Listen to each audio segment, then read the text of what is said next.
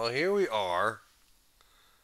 We're in Seligman, Arizona, and this is a train that I ran on the depot the other night. It was the H-GALBAR1-21A, and boy, I learned a couple things running this train. What happened was I got to Nelson and my train broke in two, and when I tried to put it back together, I came together too hard. I didn't mean to, but I came together too hard, and the first half of my train disappeared.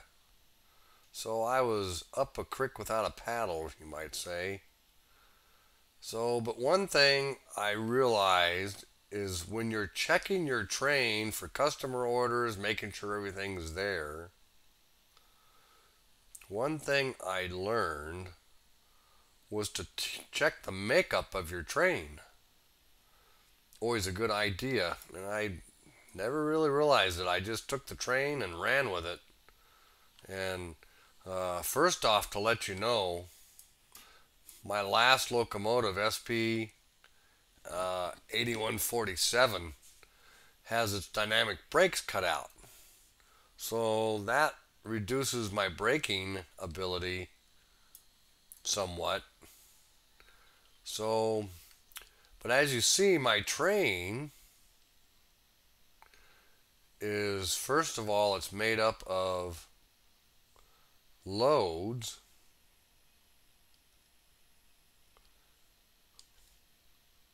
Keep going here. Red means that car is loaded. And then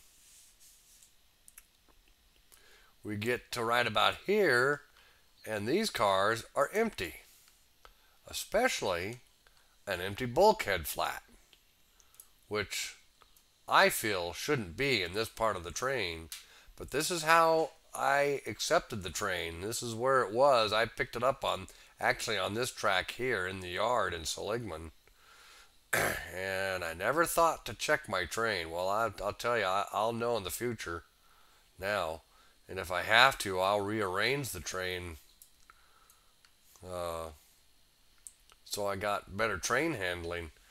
So these cars are empty, and then we run into some more loaded cars. Loaded, loaded, loaded.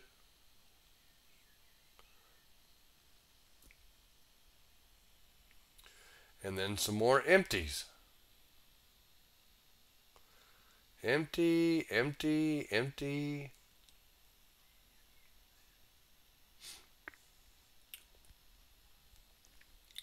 So this train was a hard train to handle.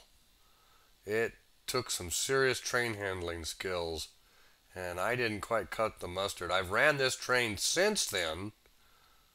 I created a section in my Run 8 single player called Training Academy, so I can learn to take a train such as this and rerun it for the practice. Now see, here's some more loads right here. Here's some partials. Orange means partial.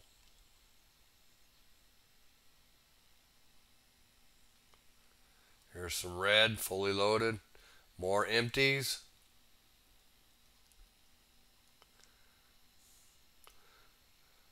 And some more loads. And then some empties.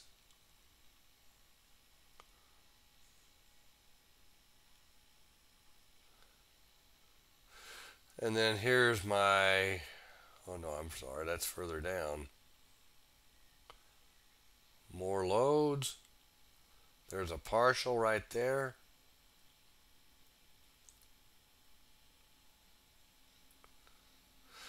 I actually had to double back when I left. I had to take half my train and back it into the other half of my train in the yard there in Seligman. Here's my DPUs. So this train was a challenge. And I only got as far as Nelson. And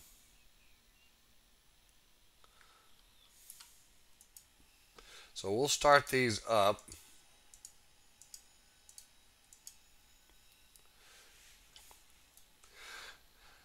Now, before the BNSF installed the Truxton crossover, this train going west would have been on the other track.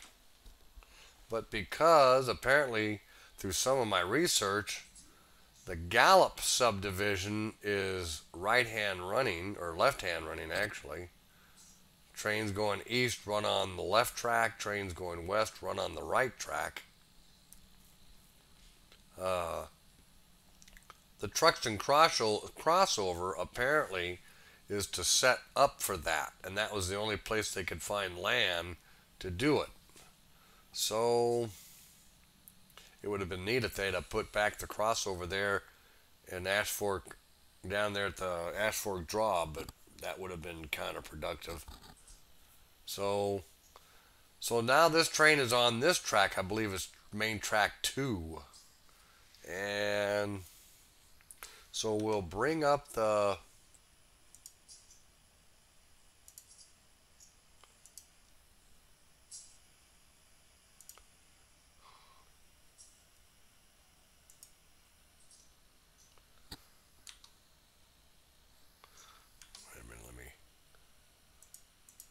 I'm actually going to just use auto.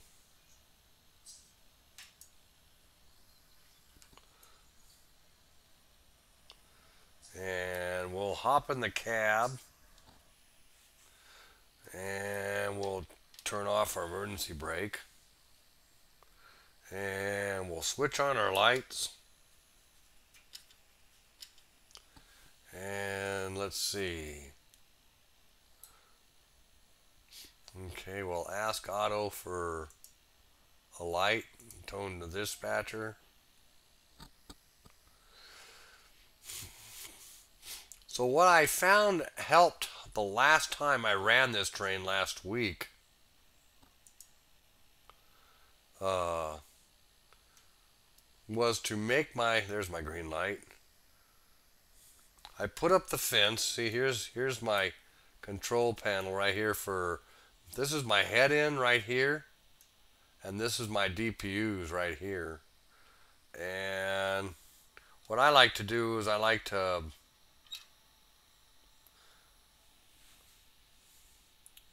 see if everything's gonna notch like it should. Okay, we're good with that. So, but these are my DPUs, and then these are called multi-function displays, or MFDs. And this here on the left shows what's going on with my locomotives. So there's, just like in real life, there's redundancy. In case one goes out, you still have another one.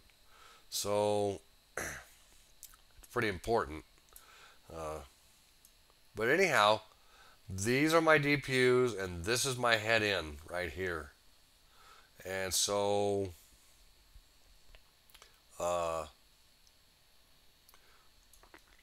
we got the green light. So what I was going to say was the other night I found out that making the rear end, the DPUs, work a little harder than the front end seemed to work fairly well. But I still broke in two. So I'm still experimenting with this train to see what works for it. So we'll go ahead and we'll put the fence up. That green line signifies the fence being up, and what that means is that the DPUs will work independent from the head end. So that enables me to work the DPUs independent of the front end. And so I'll show you what I mean. I'll put it in forward, and then toot the horn, and then I'll give a couple of jolts on the throttle for the DPUs and they'll start shoving. And let's see. And then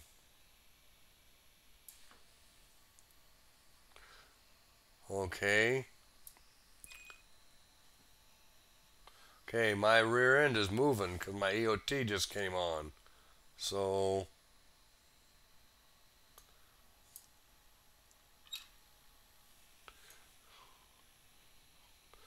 here we go. So my rear end is shoving, it's in notch 2, and my head end is only in notch 1. So if I try to, my objective the other night running this was to keep the train bunched up. That seems to give the best result. And I think that's what they try to do in real life most of the time. Not all the time, but so I'll go to notch 2 on my DPUs, let it settle down a little bit.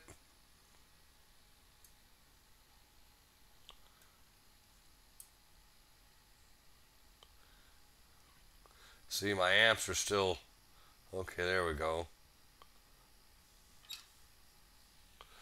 Okay. But like I say, I'm trying to keep my train bunched up. How successful I'm going to be doing that, I have no idea. I'll probably break in 2 again.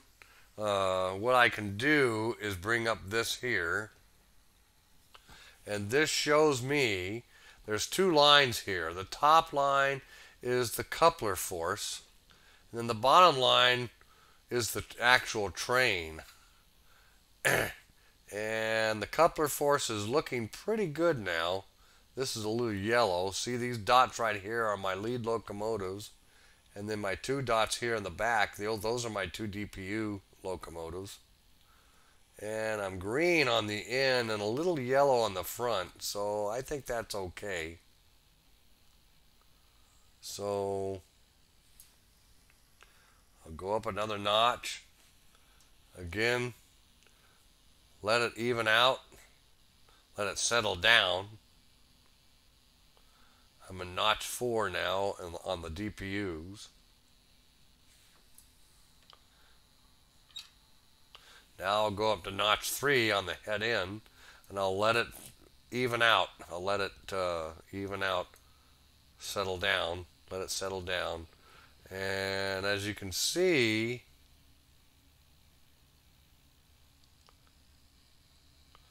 my rear end is pushing harder than my front end. So probably by about 100 amps. So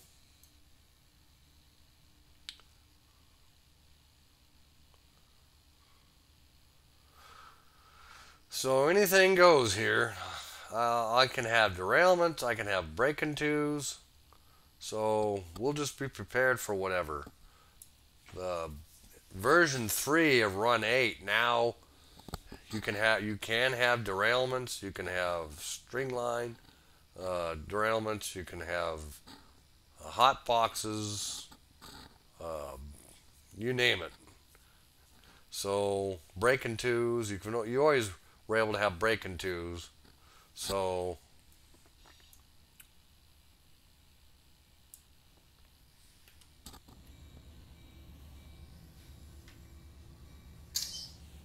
turn off my bell.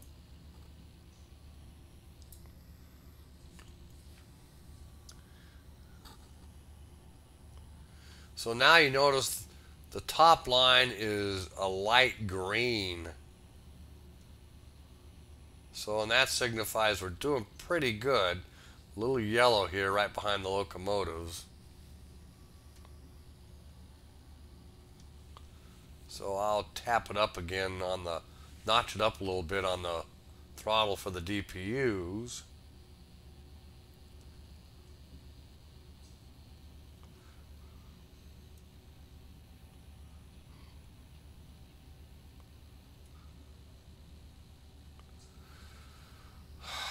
Now, having no experience whatsoever doing this in real life, I don't know how far they go out with the DPUs versus the head in. In other words, I'm in notch 5 now on my DPUs and in notch 3 for the head in. So, but I'm looking pretty good. There's some yellow here, but that's about it. So, with notch 5 on the rear end and notch 3 on the front end. So,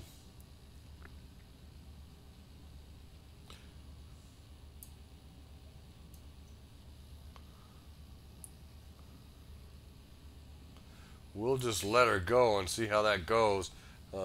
This part's not too bad. Once you get outside of Seligman, well, there's my alerter.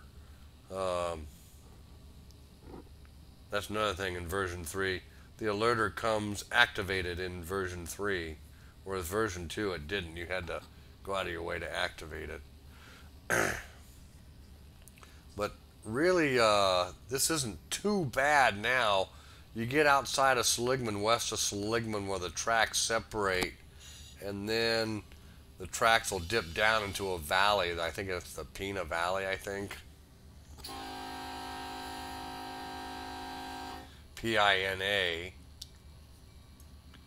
And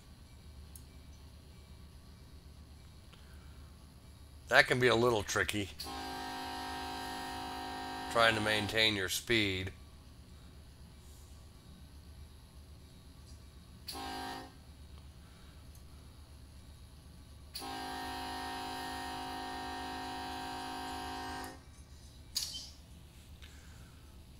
But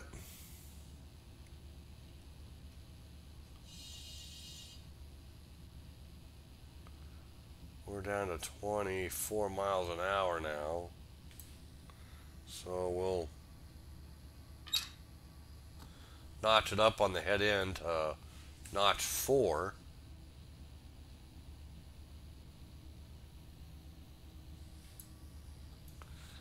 Let it settle down.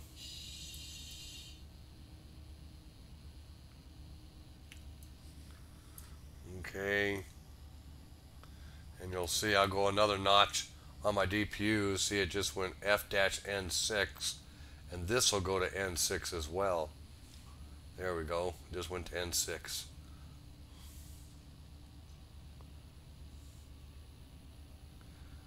Now this train is a crawler. It's not a shooter, it's a crawler. So the grade going out of the Pina Valley, I think that's the Pina Valley, I'm doing maybe about 13 miles an hour. So now you notice in the back of the train it's a pretty good green, which means all is well. But here in the front, right behind my locomotives, it's kind of a distinct yellow. Now that'll turn orange and then red if things get really bad. So I'm not really worried about this now. I'm not really.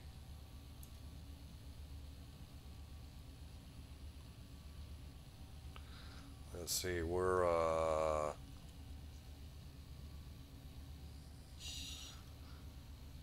yeah, you got a green light. Let's see where we're at, 432.3. They like for you to know where you're at all times on the depot. So it's a good habit to get into, to know what milepost you're at in case the dispatcher has to drop a signal in front of you.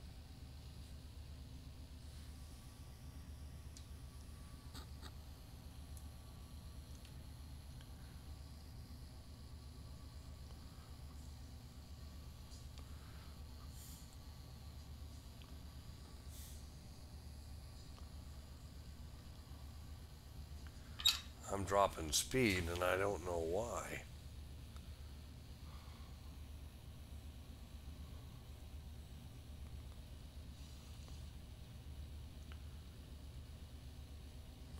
Here we go, we're going back up again.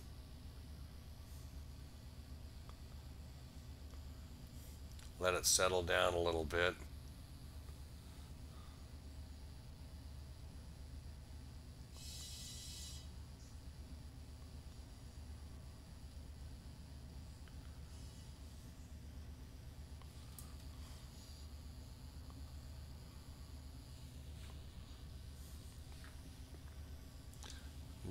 One more will max out on the DPUs. See how well that does.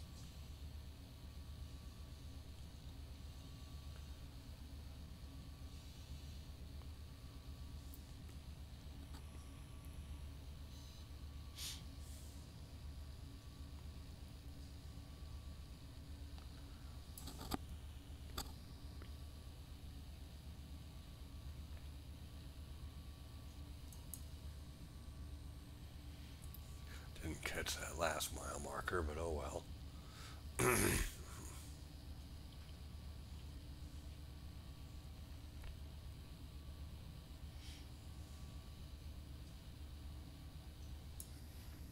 I think the speed limit here is 55. Yeah, 55.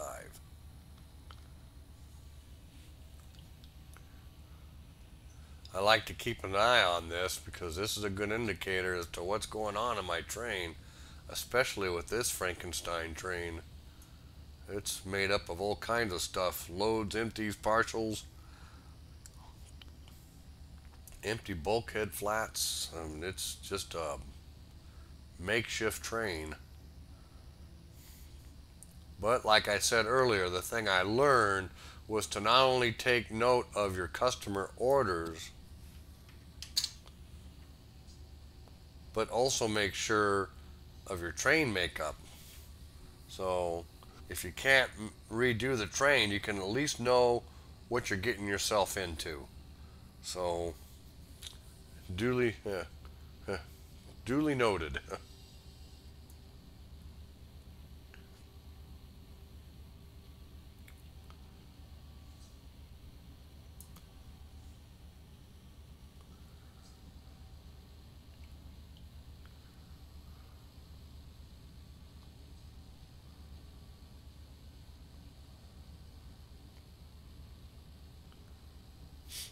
So we're at 31 mile an hour now. We're picking up speed. And just around this curve is where the decline begins. So we're allowed 55. So probably about 40 mile an hour I'm going to start coming off the throttle.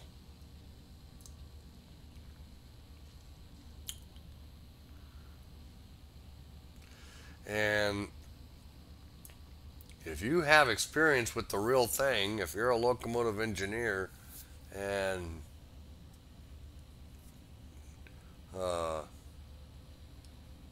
you would like to add your experience to this video, please leave a comment in the bottom. I am very open to learning how to do this. So please let me know what you know, if you're okay with that. Okay, I'm gonna start coming off the, because I'm gonna clear.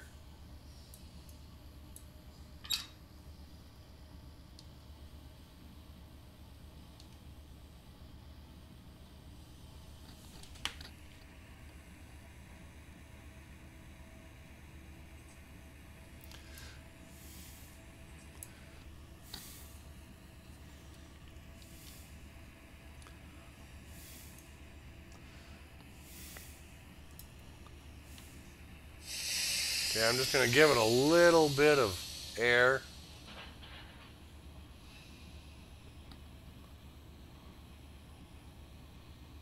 Okay, see, the bottom line is the air going through the train. So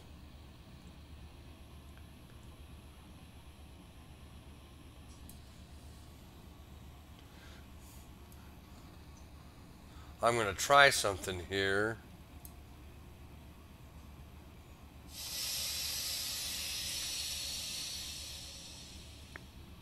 I'm at 82 pounds.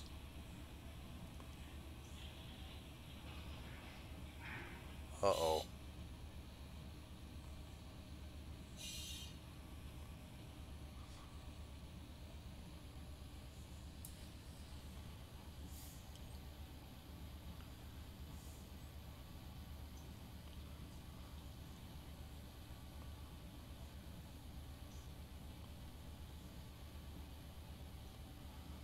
Okay, I'm at 42 miles an hour. So I'm going to come off my air. Probably shouldn't do that, but because it takes a while for it to build back up. In the rear, I've got 90 psi. I've got a flow of 60. So, and I understand once you get at 60, you can do another application. So,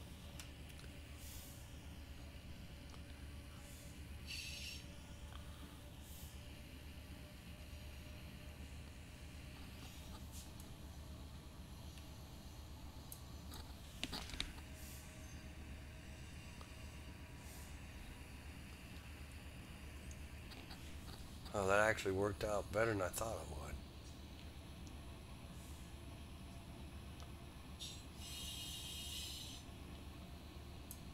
Now that red dot on the bottom of on the bottom line, I think indicates a car. Oh boy, here.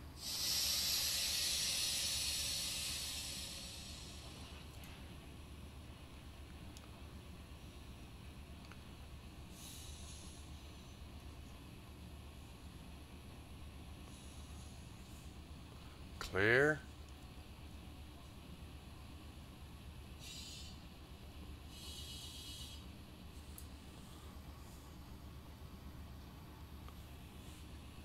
Just let it settle down.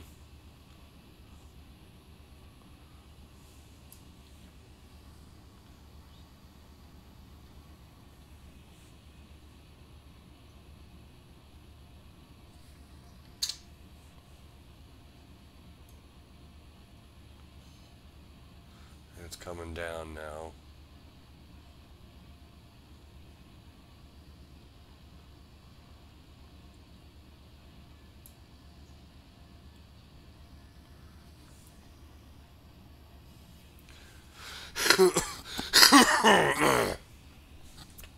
So we've dropped down into what I believe is the Pina Valley.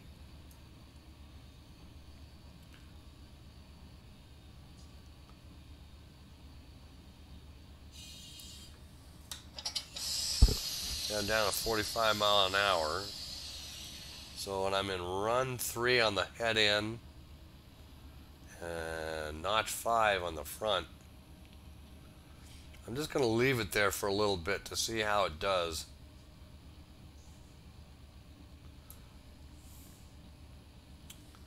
So, okay, I'm still dropping speed, so I'm going to notch up on the front end to notch 4.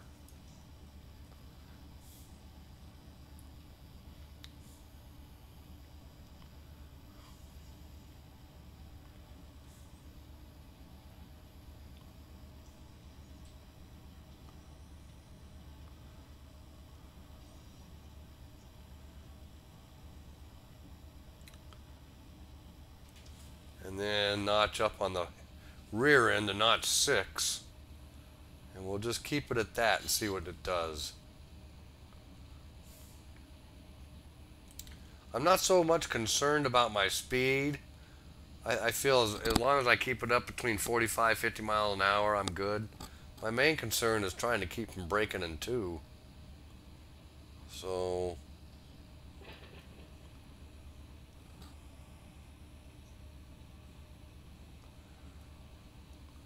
now this part isn't so bad because it's pretty much straight tangent. It's straight. But those mountains in the distance, when we get to those, these tracks twist and they turn, and that's where the trouble begins. So getting up the grade isn't too bad, but one more notch here on the front end. So I'm in notch 4 in the front, or notch 7 actually. Oops.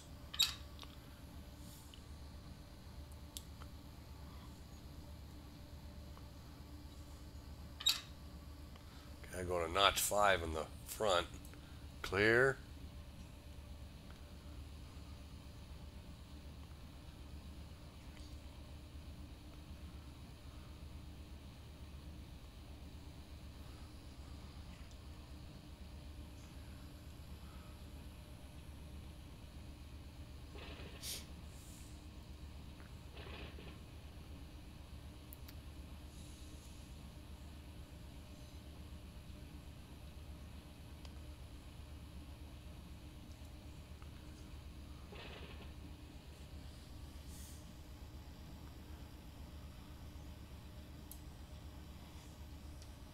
Okay, I want to notch 8 on my rear end.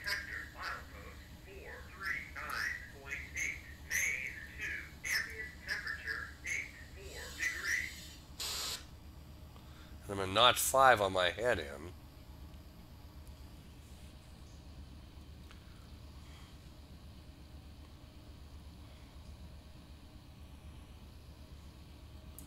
So this is purely an experiment.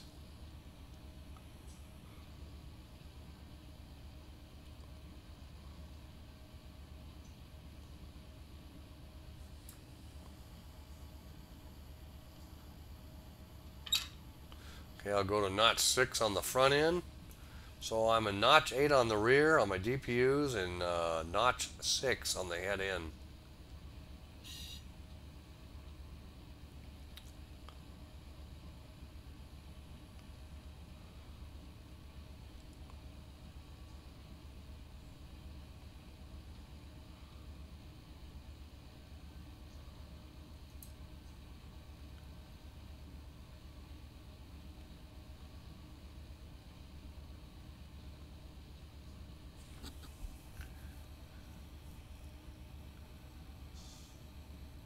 A little yellow there on the top line behind the locomotives, the head end locomotives. Not too worried about that now, but 441, milepost 441.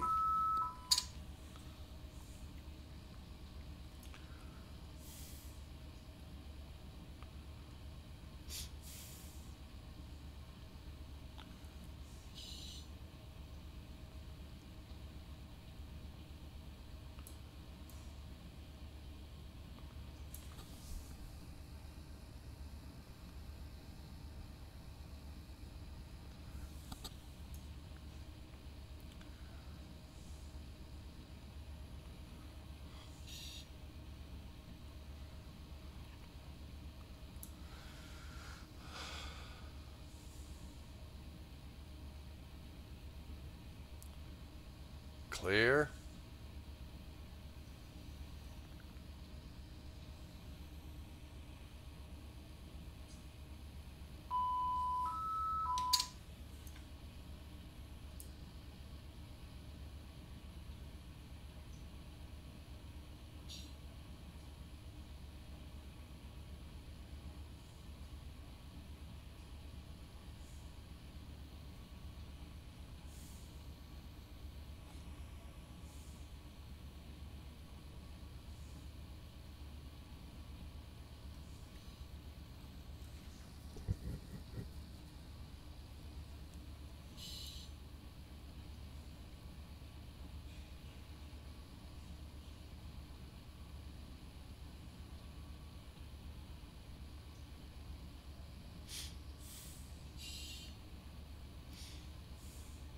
So far our top line is looking pretty good.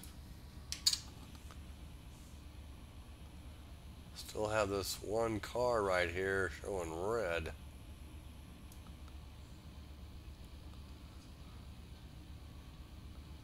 Not sure if that means it's not passing the air. I'll have to read up on that to see exactly. They've changed these two lines. They used to be dotted lines.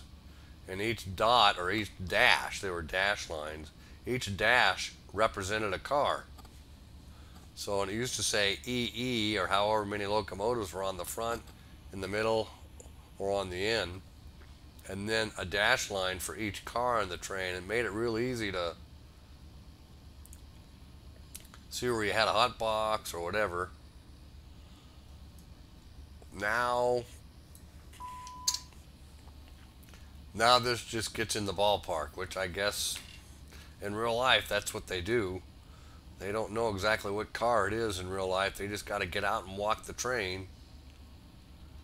In rain, sleet, snow, wind, freezing cold, blazing hot, doesn't matter. So we're at 46. We're doing fairly well.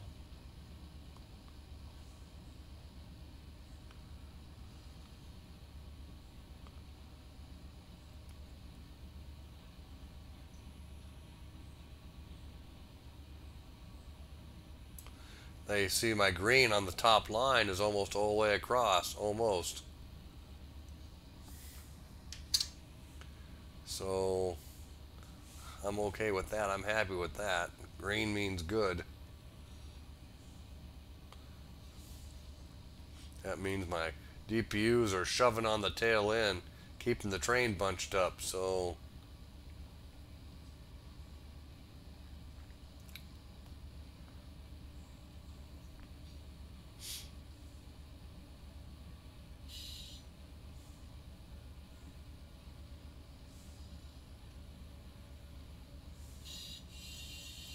now we may or may not have some traffic with this. I've got trains set up, so we may, the probability of having a meet is pretty good, and then again it might not happen at all. I don't know, but see, now my line, my green has dissipated, and I've got more yellow now than I had green.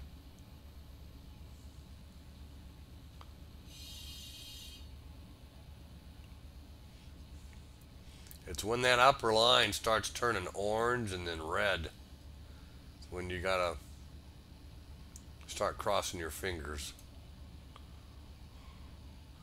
Like I said, clear? Like I said, this train is a Frankenstein. I got loads and empties and partials scattered throughout the entire train. So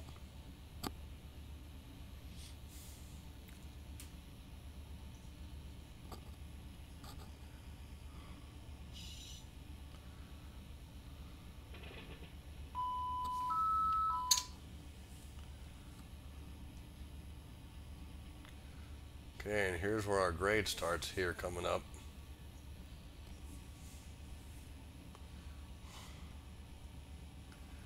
And it's going to be low and slow going up, getting up that grade. We'll probably only be doing about 12 to 13 miles an hour, but that's okay, as long as we don't have any breaking twos.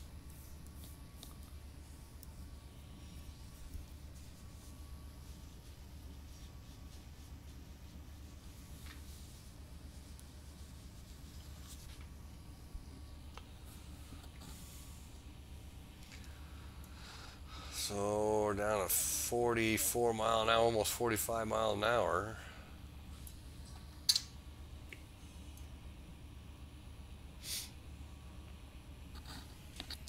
We're pulling 537 amps on the rear end and 422 on the head. I'm trying to keep my train bunched up. So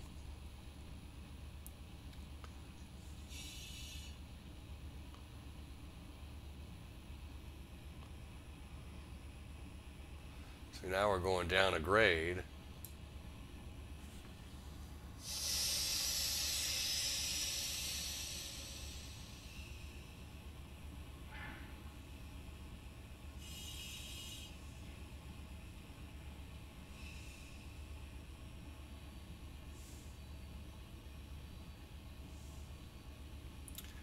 You kind of want to watch your use of your air too. I mean, don't just give it a full 10 pounds like I just did. You want to incrementalize and see what it does, and incrementalize, see what it does. At least that's what I have done, what I have found works.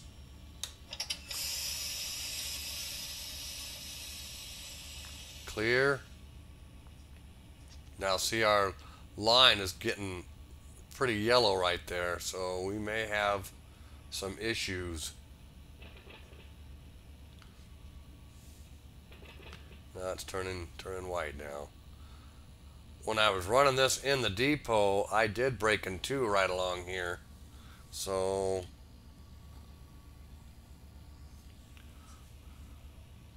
I'm just going to leave it alone. I'm going to see what we've done, what it does here.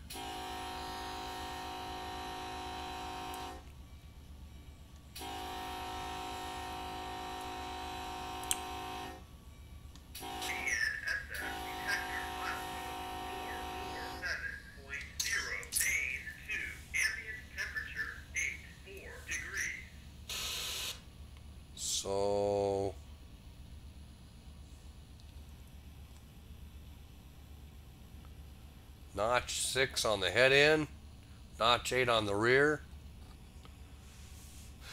and my rear end is shoving like crazy, which is just what I want. And this is where the grade starts right here, so we're going to be dipping down some, low and slow, but again, that's okay. Here's our train right here.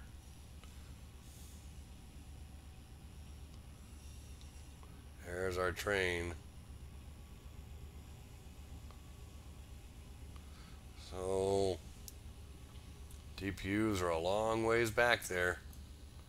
We are at 12,000 tons, 9,710 feet. So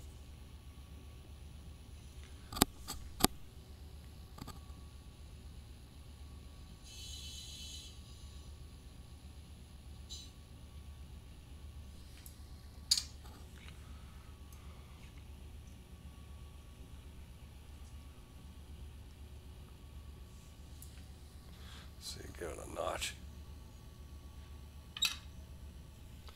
So we're on notch 7 on the head end now.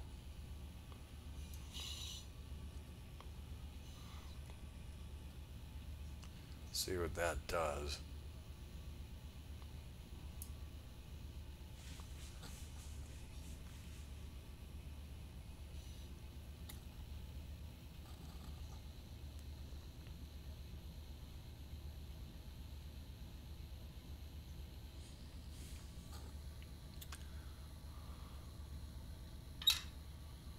Okay, I'm going to come off of it a little bit here. Yeah. Pull a little too hard on the head end, so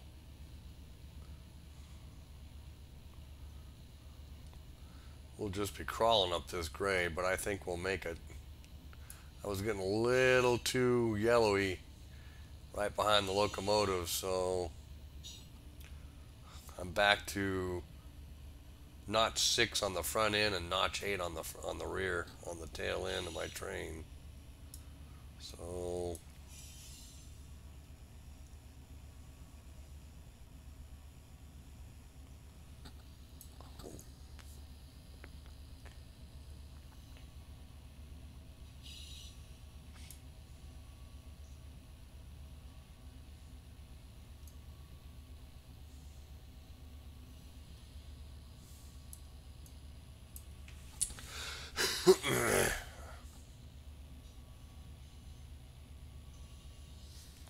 I've got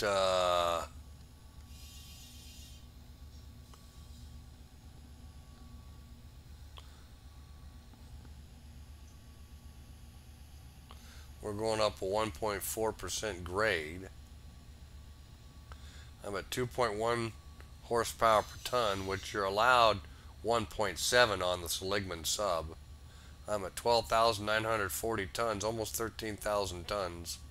83 loads, 74 empties, 664 axles, and I'm at 9,710 feet. So, and I've got 48 dynamic brake axles, so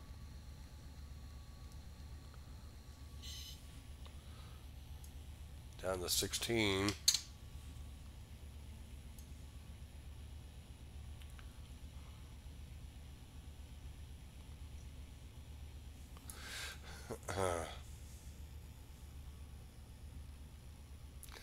There's my DPUs way out there. Uh-oh, we're running a little reddish.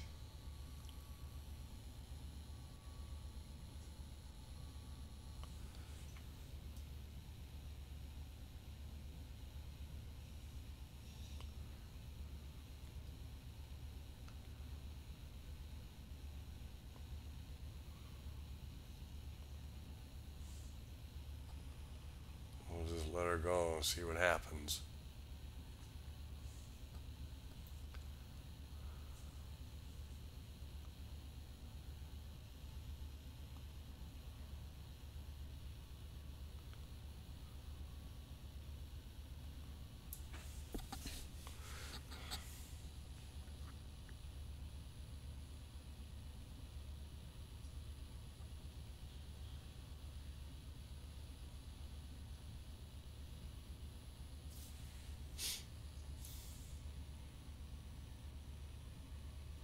clear. We are at milepost 449.3.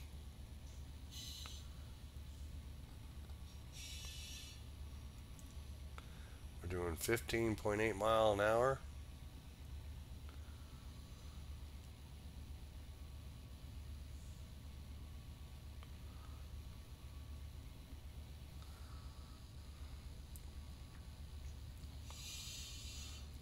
Now I could be wrong, but I don't think engineers in real life have this bar that helps them determine what their coupler force is looking like in any particular time.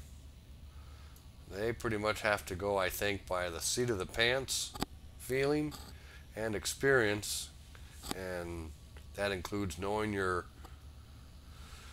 district or your terrain,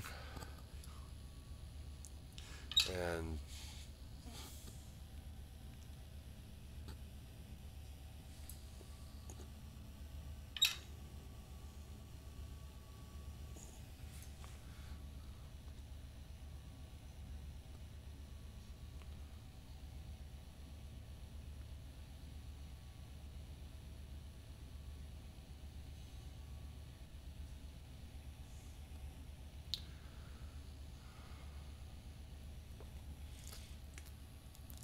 as most of you know, north of here, past those mountains, is the Grand Canyon.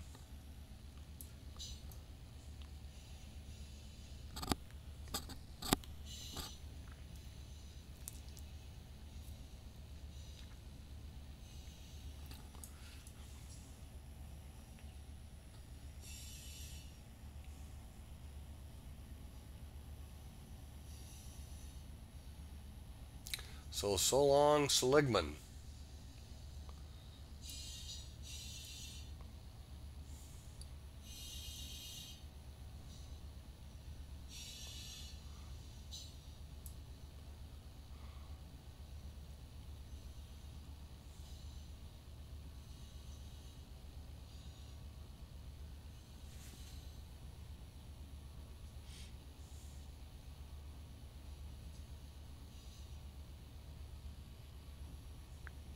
Doing better than I thought we would do. We're 16.4 miles per hour.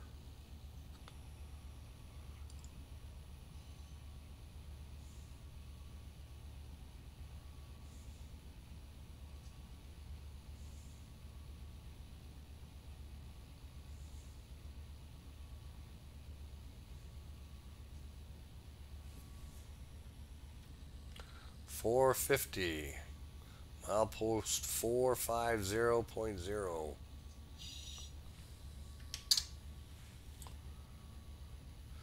Just going through a greaser. That's what you saw there that we just passed.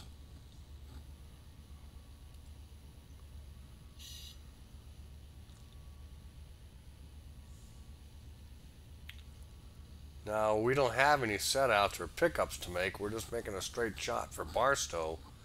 But Barstow is a long ways from here. So we got a grade coming up into Needles and then going out of Needles up to Goffs, and then down into Cadiz is a downhill, and then from Cadiz on up to Ash Hill and then Ash Hill is going to be a challenge. So going up out of Needles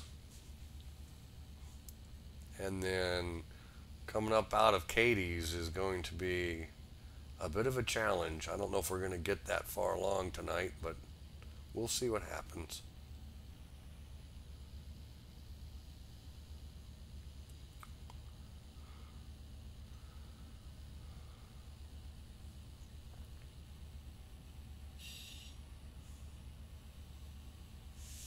Now I really want to keep an eye on my graph, the top bar especially. Keep an eye on my coupler force, my coupler forces.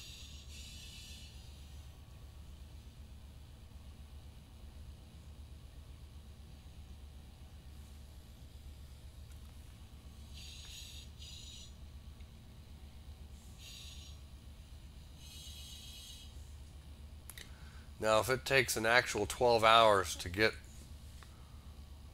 from Seligman to Needles, that's what it takes in the game as well, in this simulation.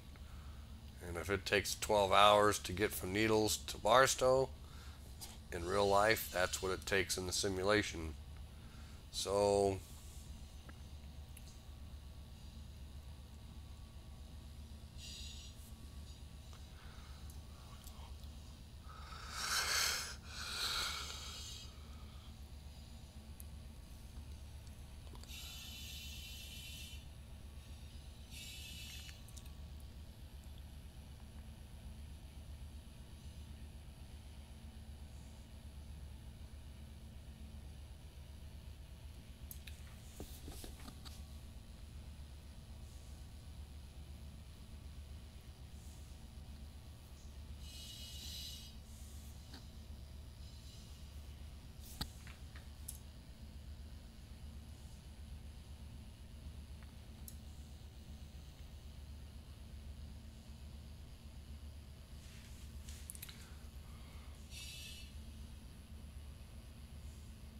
now you see that DPU error?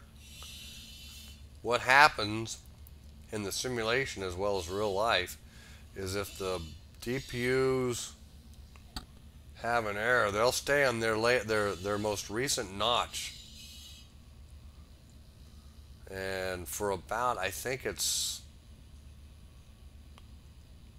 I'm not sure, I think it's 2 minutes or 30 seconds or something.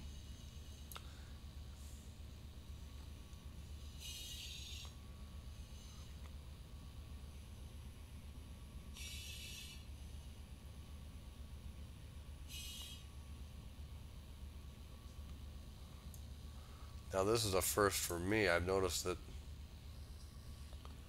my bottom line is yellow. I'm going to have to read up on what all that means. I think it's a little different from what it used to be. I'm not sure, but it doesn't hurt to read up on it.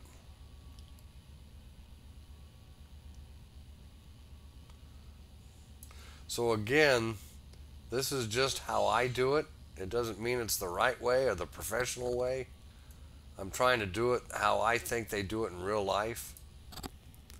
And if it means getting on the forums and asking questions, that's what it means. So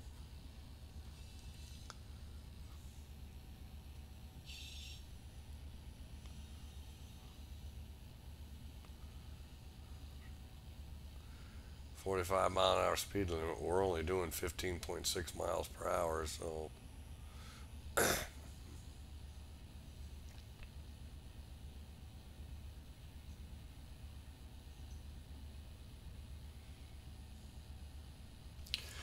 now on the other side of this is a hill. We'll be topping off and then going down a hill. So it's kind of a hog back from Seligman to, well, Seligman to Valentine anyhow. It's kind of a up and down, curve right, curve left, S curves. So it can be a bit of a challenge.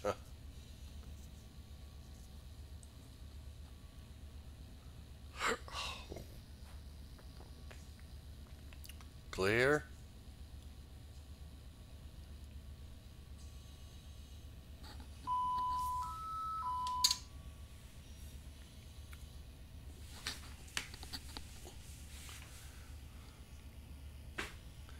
And our milepost is 451.3.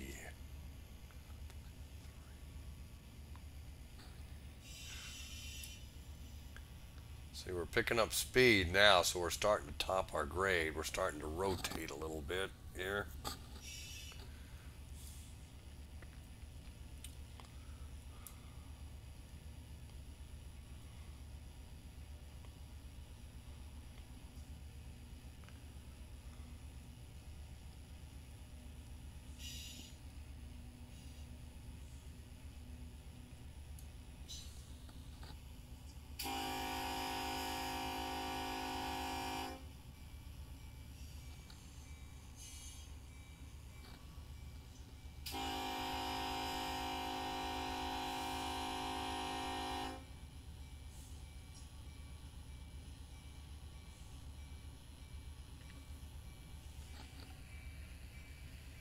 comes a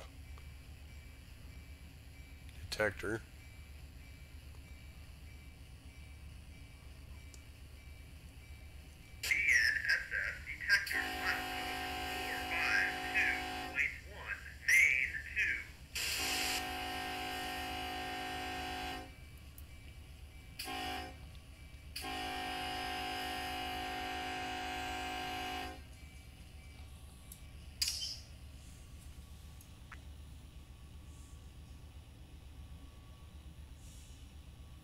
Now the alerter, as you are well aware, will only activate if nothing's been touched or activated within a certain amount of time. So I was blowing the horn and ringing the bell, so that's an input, so that cancels out the alerter. But if you're not doing anything for amount of whatever amount of time it is, and I've noticed it, the alerter activates more often the faster you go.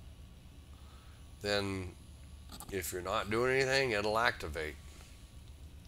If you're doing an application, uh, doing the horn, whatever, then it's a little different. It won't. The alerter won't activate. So.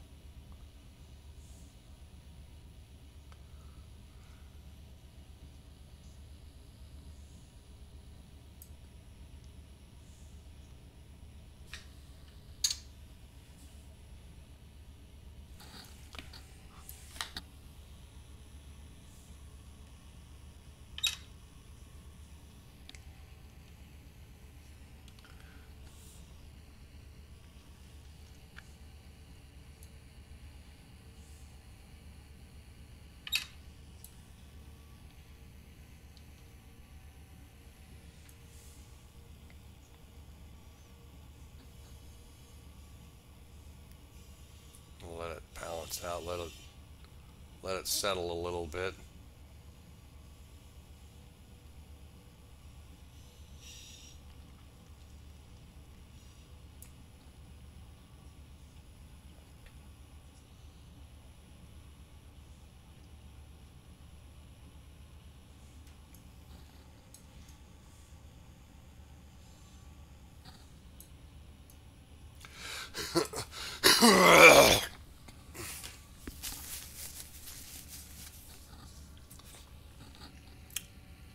Clear. Okay, the speed limit through here is 45, so.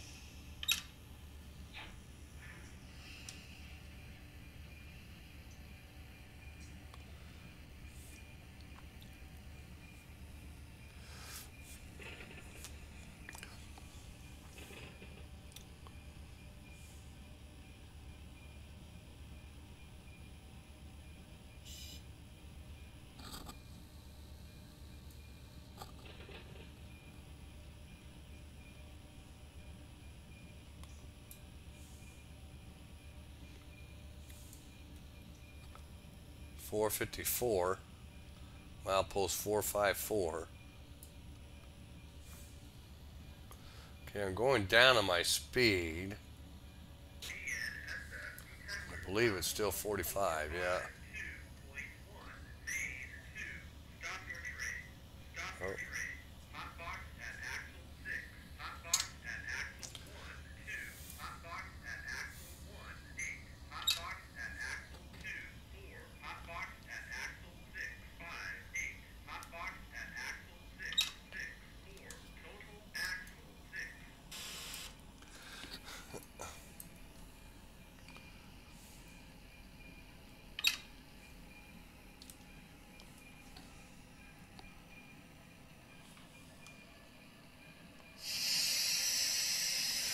Got a hot box, so.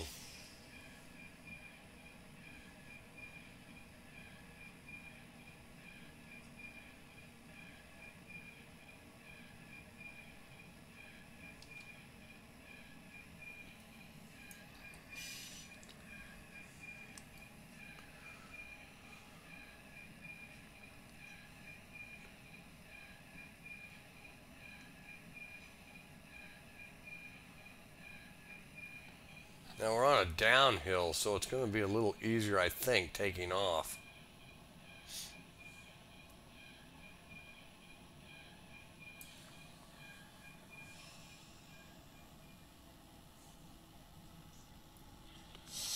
Milepost 455.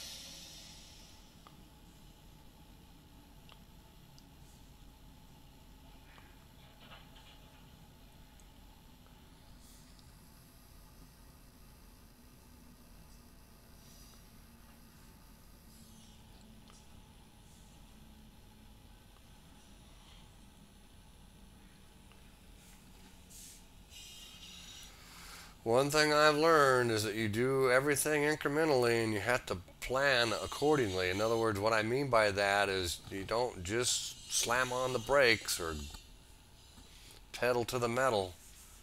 You try to do it incrementally and then see what happens, and then do it again and see what happens. And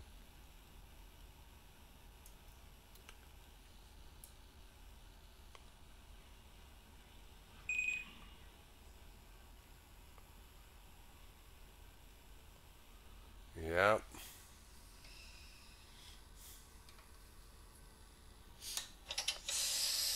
Let me get out on the ground and see what's going on here. I think I know. Yep. This is what happens when you get a hot box.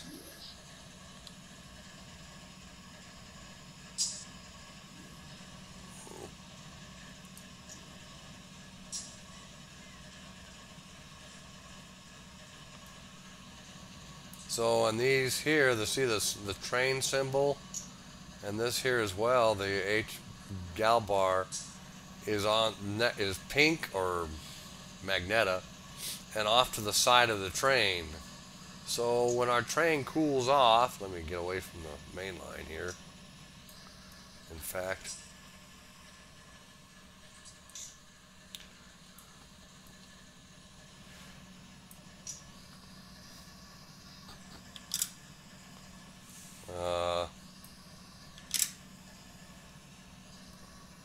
I don't know what our rear end looks like. Our rear end's okay. No, I'm sorry. The rear end's. So the way you remedy this is you just wait.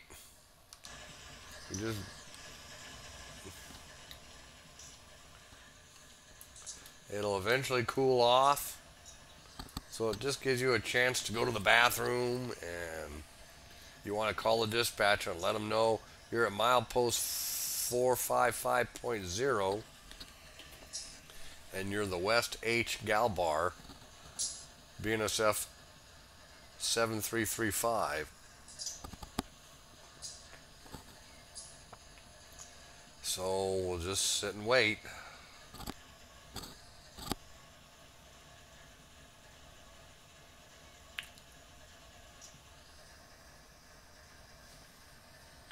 I'm not sure. I'll top up in the cab.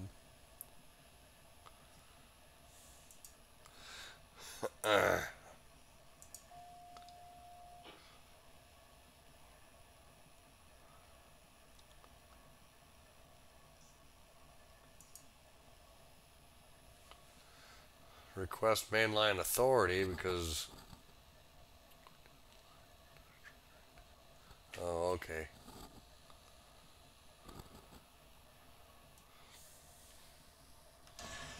Oh, no worries.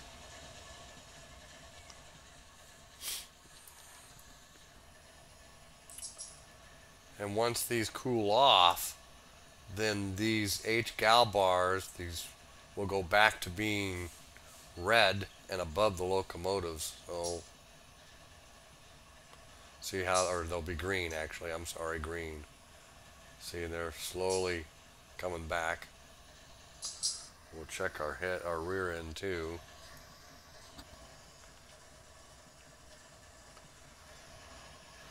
These locomotives are earning their keep.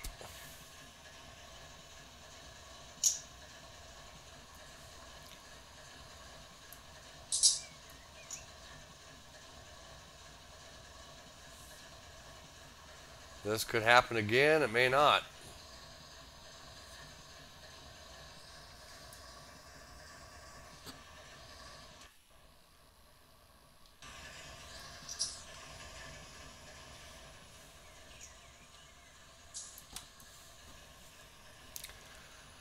Okay, we're okay on the head end.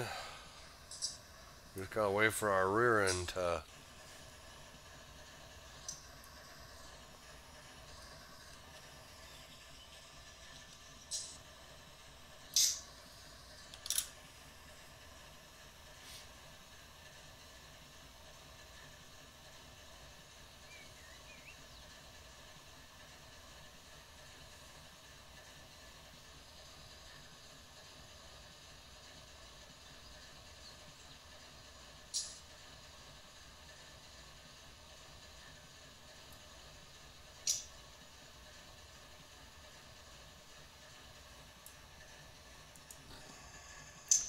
So these, oh, there we go. They're clearing.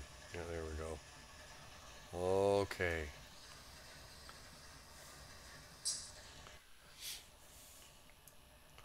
So,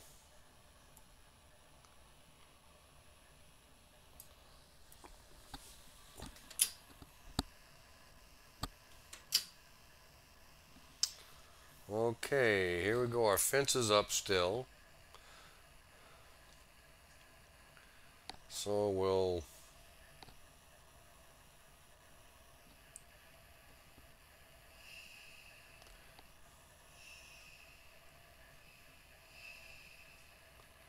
Two. Wait for our EOT. There we go.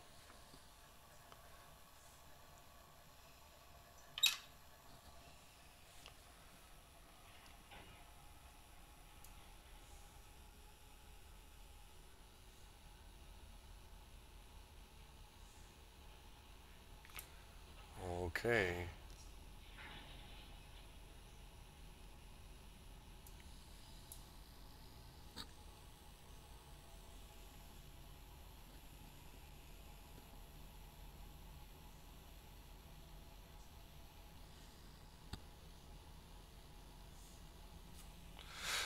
I'm not sure what our signals are going to be because the dispatcher said he's got the switches thrown, so he couldn't give us mainline authority. So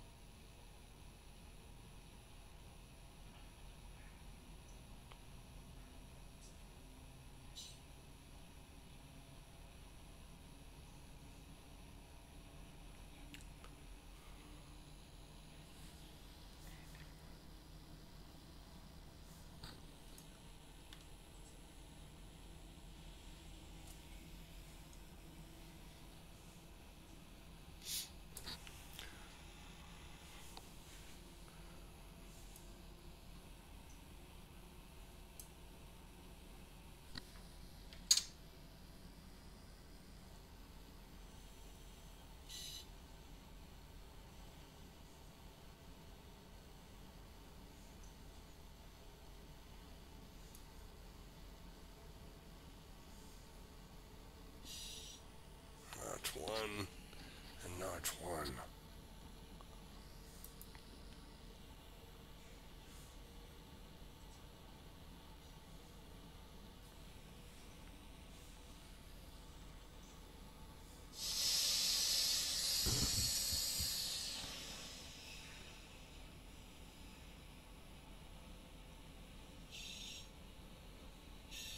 Clear.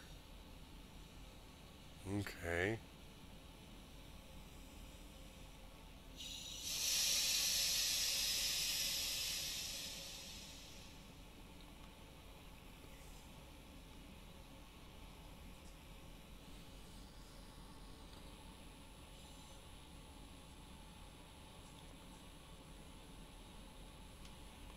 Okay, we'll go one notch up on the DPUs just to try to keep our train bunched.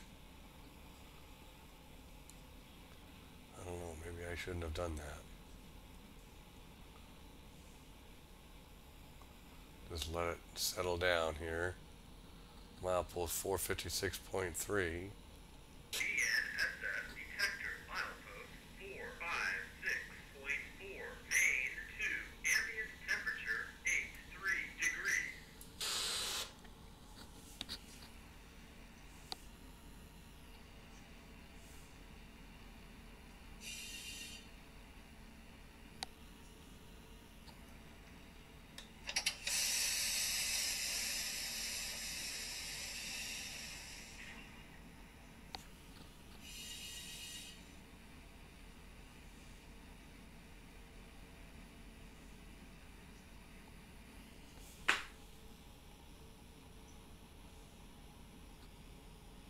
Just let it settle down. Let that yellow have a chance to go away.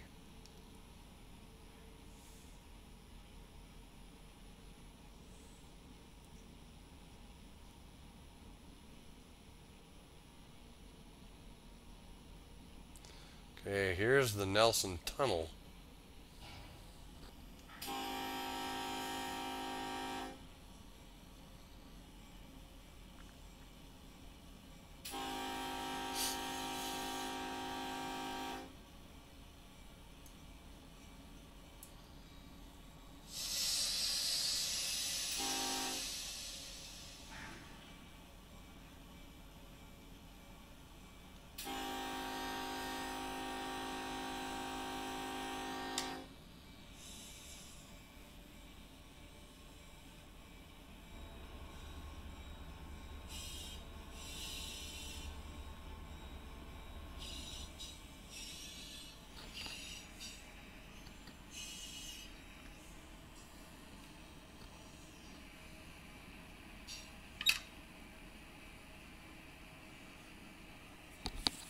See what that does.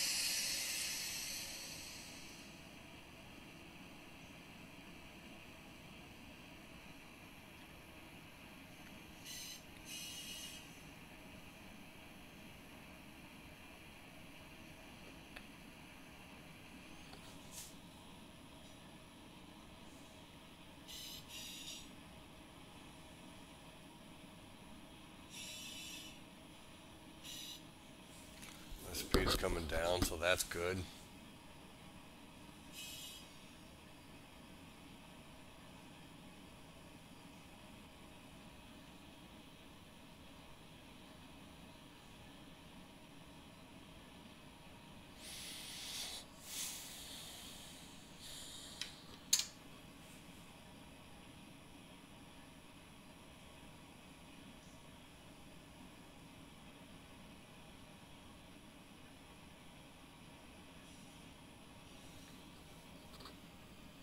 $459.3.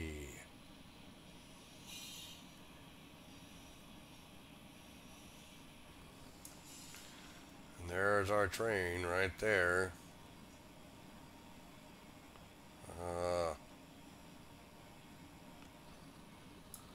I'm going to have to stop again because my train is getting hot.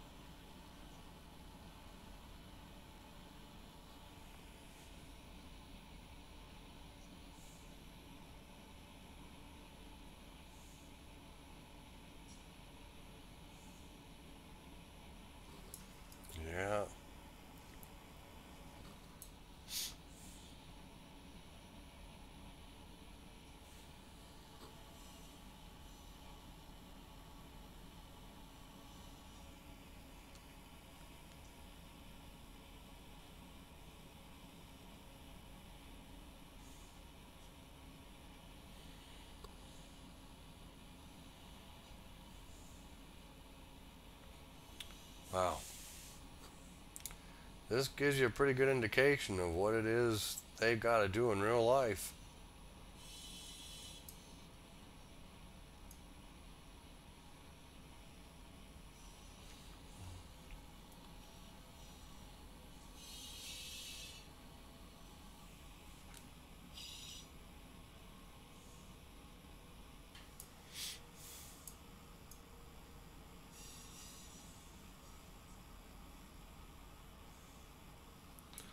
Oh, okay.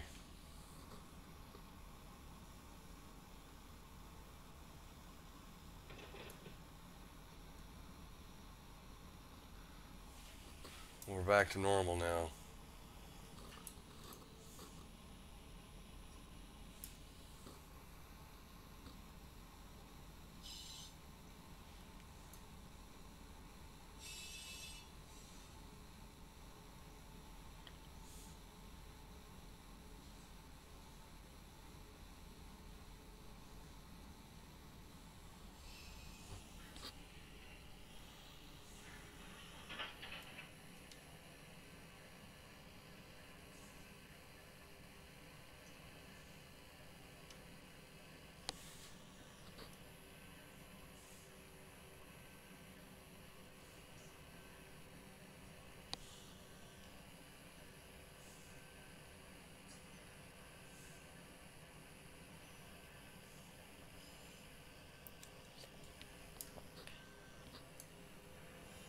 Oh, man.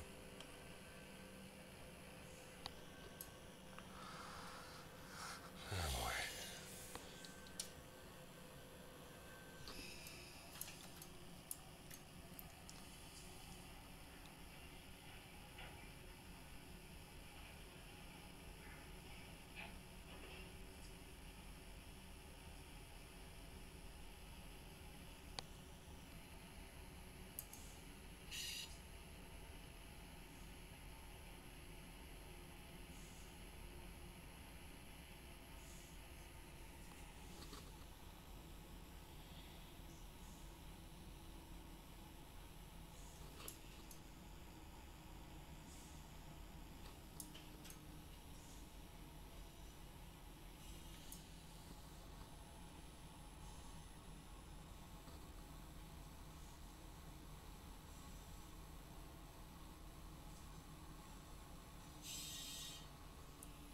So I'm just coming into the dynamic brakes real slow and easy.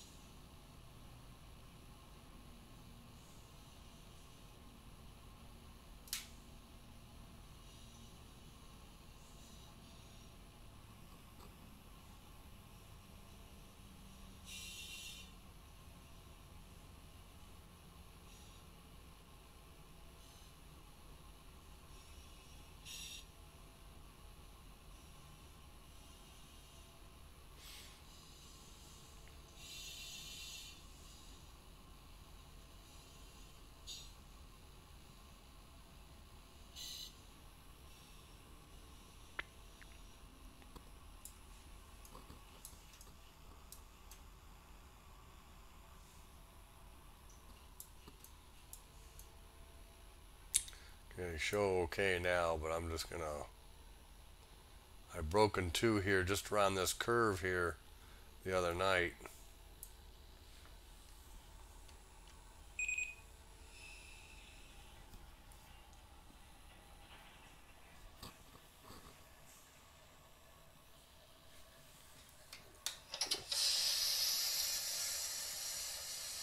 Yeah, I broken two just around the curve the other night with this train.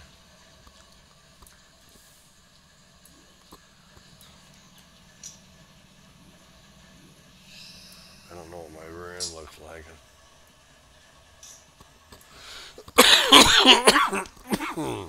Excuse me.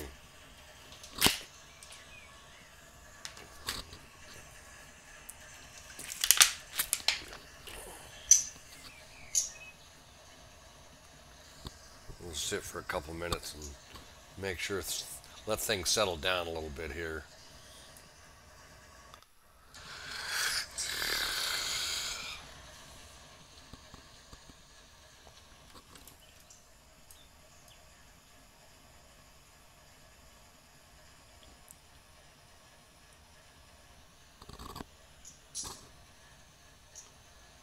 These things are beasts, but even they get tired.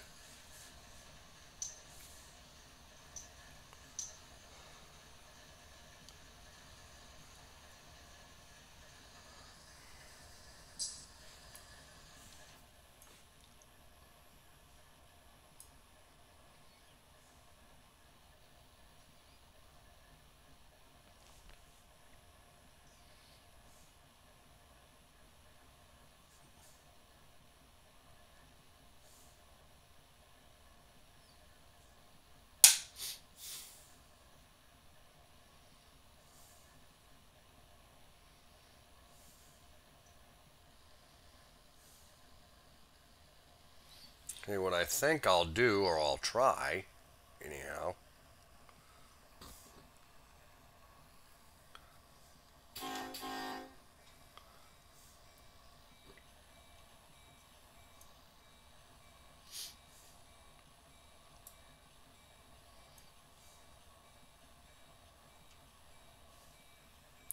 Going to run 2 on my DPUs.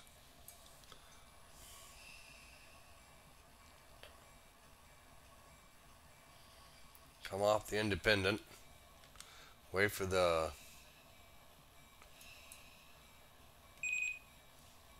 EOT to come up. There we go. Let him just start pushing me.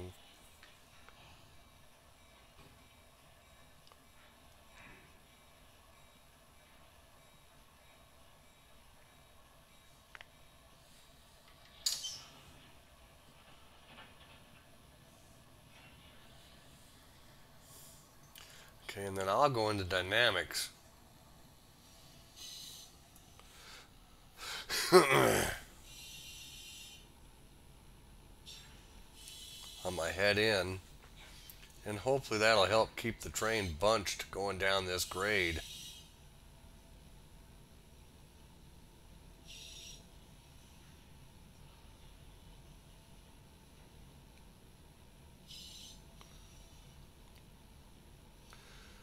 I'm beginning to understand now why you want to keep your train bunched up as much as you can, as often as you can. Because otherwise you stretch those couplers and you get a break in two. And okay.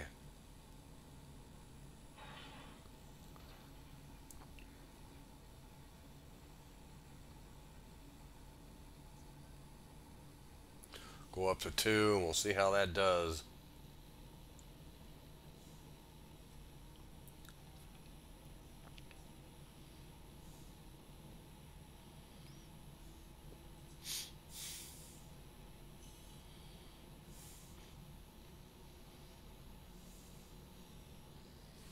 I believe the speed limit's still 45, yeah.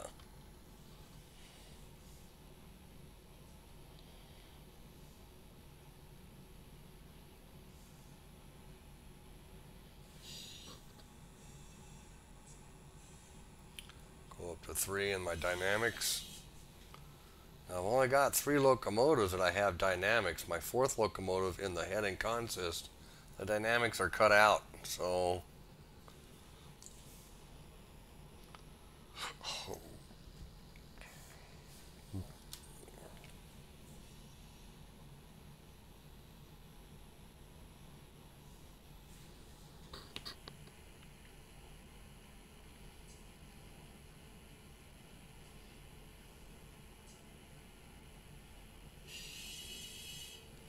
clear.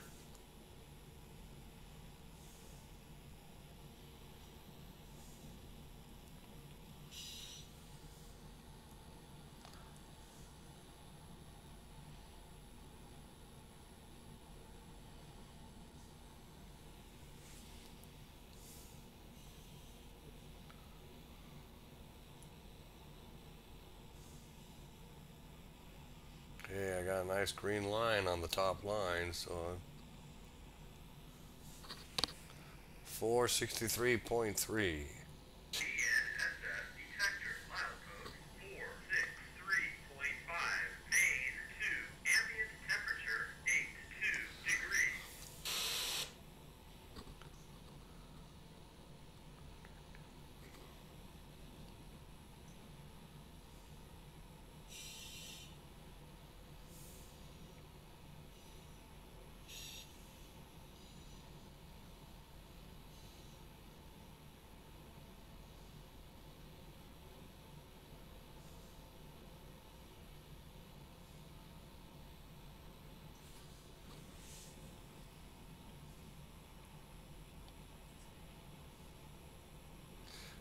right here where I've broken two. But so far I'm looking okay, I think. And then bam.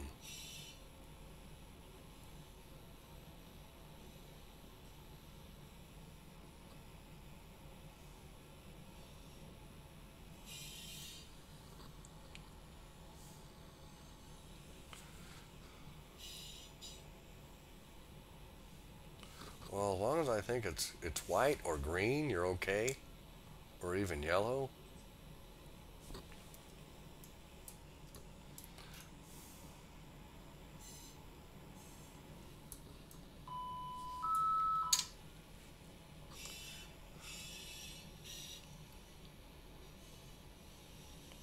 See, now we're going through this S curve, and that's...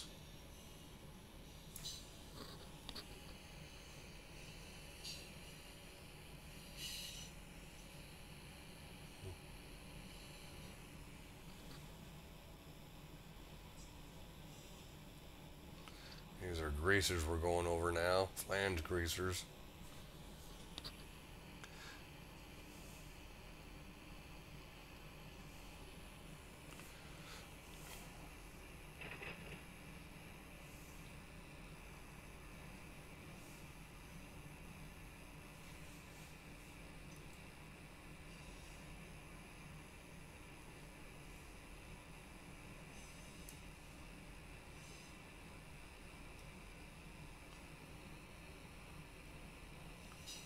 Swaying back and forth.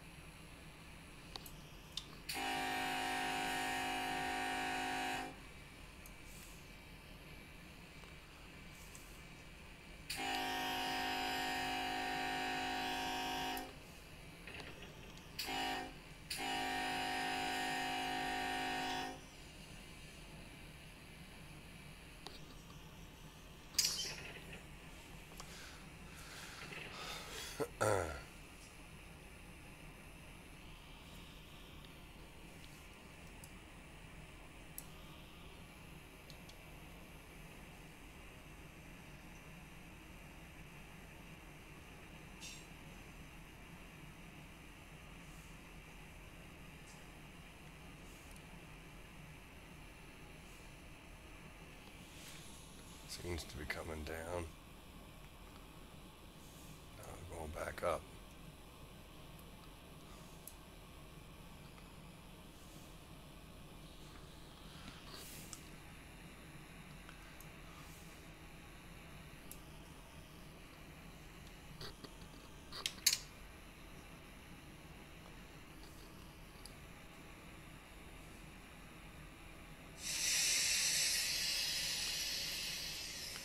Give it a slight reduction, a 6-pound reduction.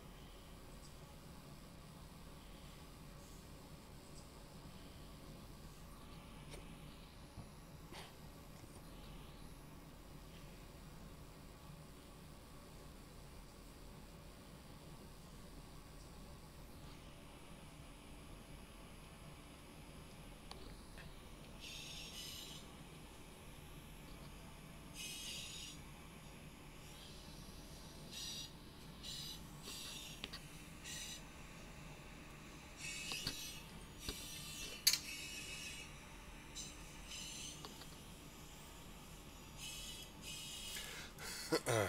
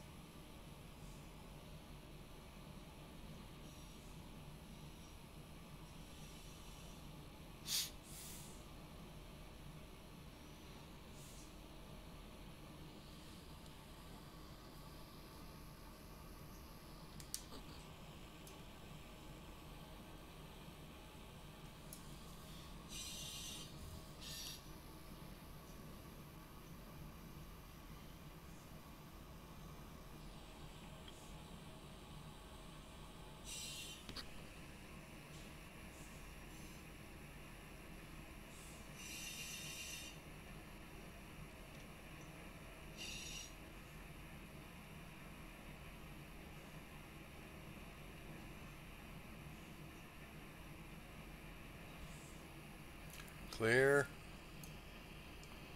70.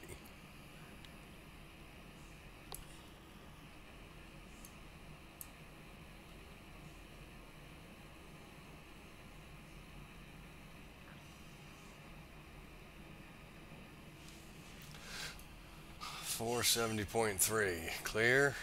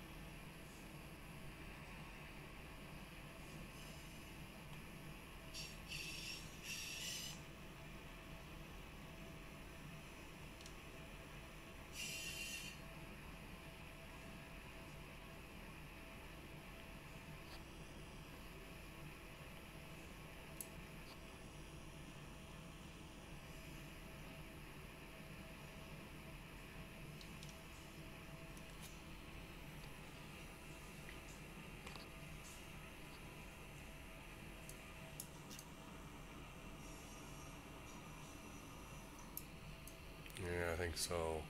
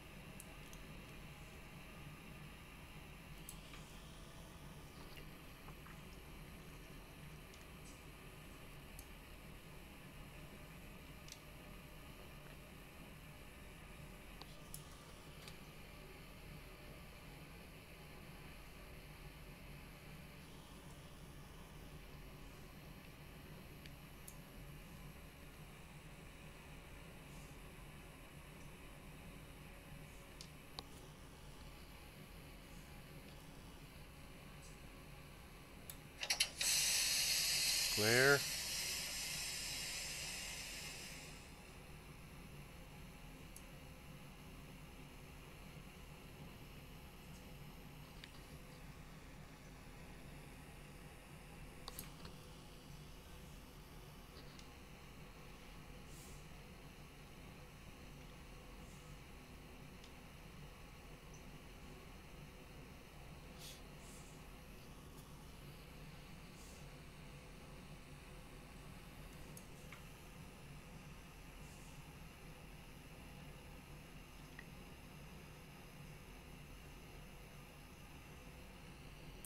Cherokee.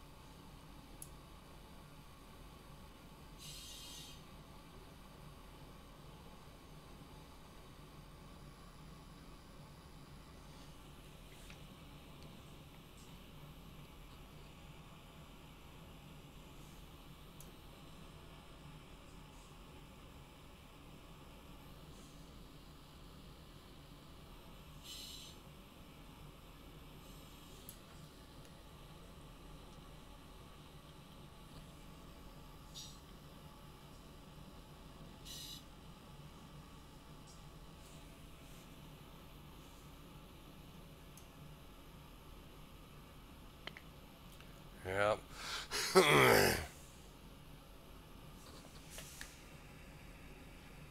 60. Not doing that anyhow.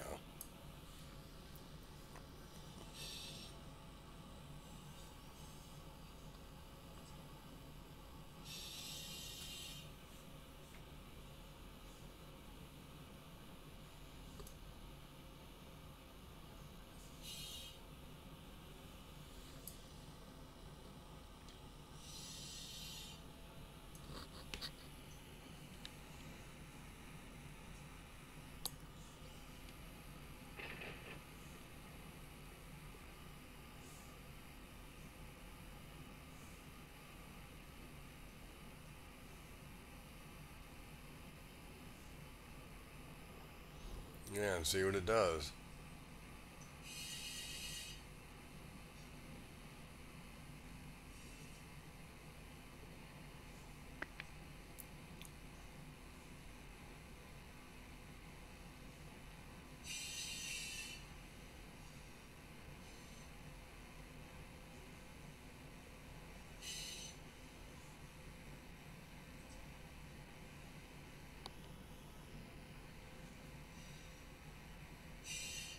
There's Truxton crossovers.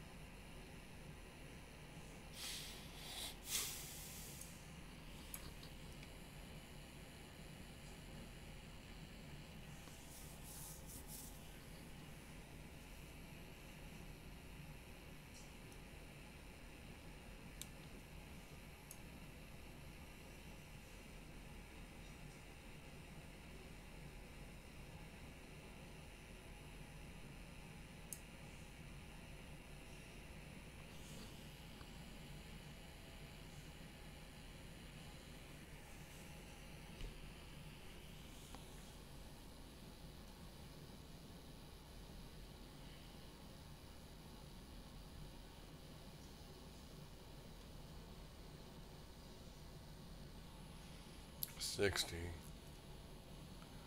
Okay, now we got one.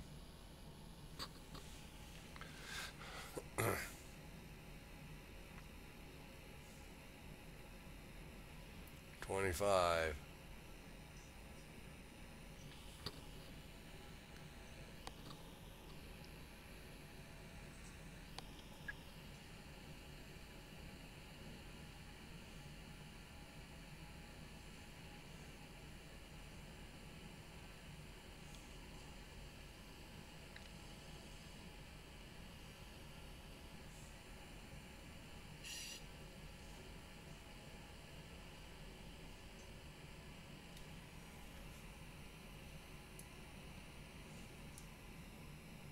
Truxton. Yep.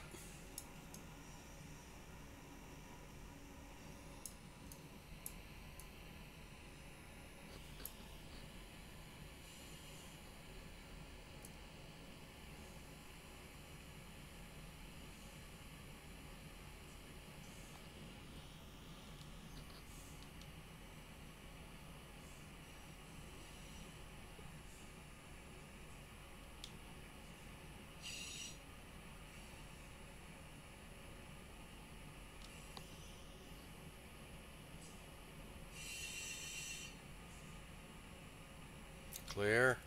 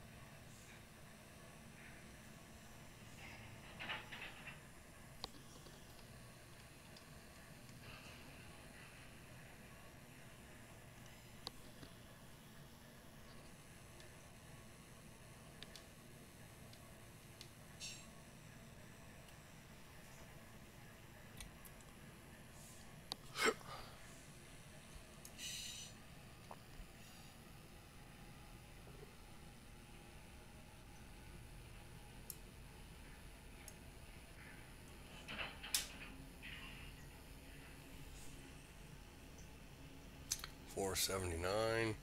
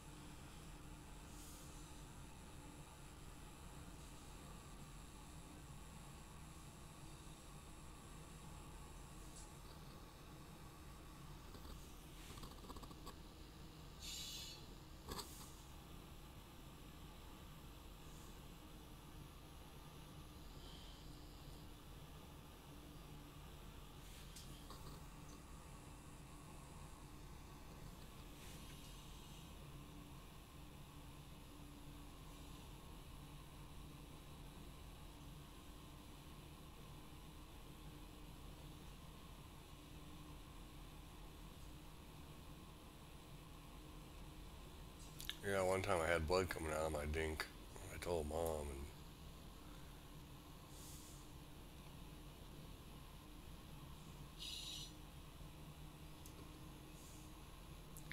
and no, I think she just said keep an eye on it.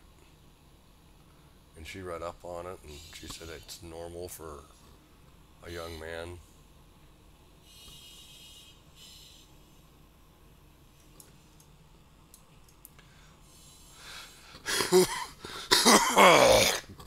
Mm-hmm.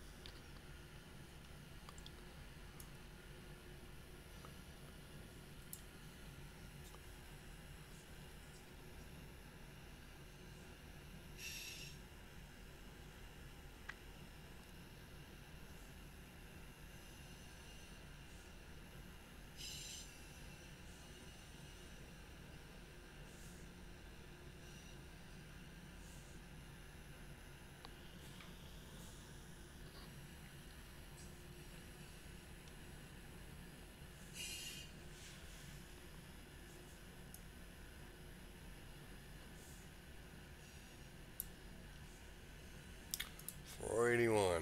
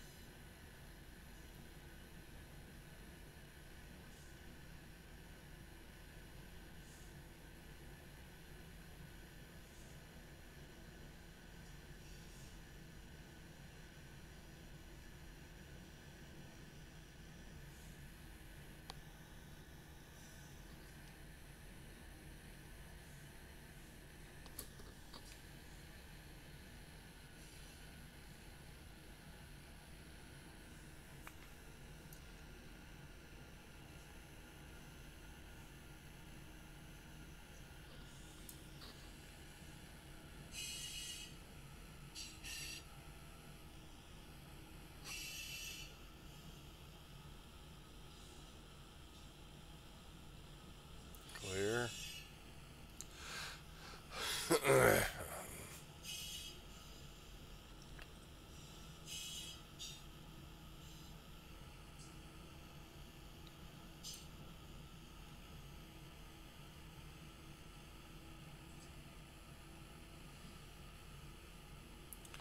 55.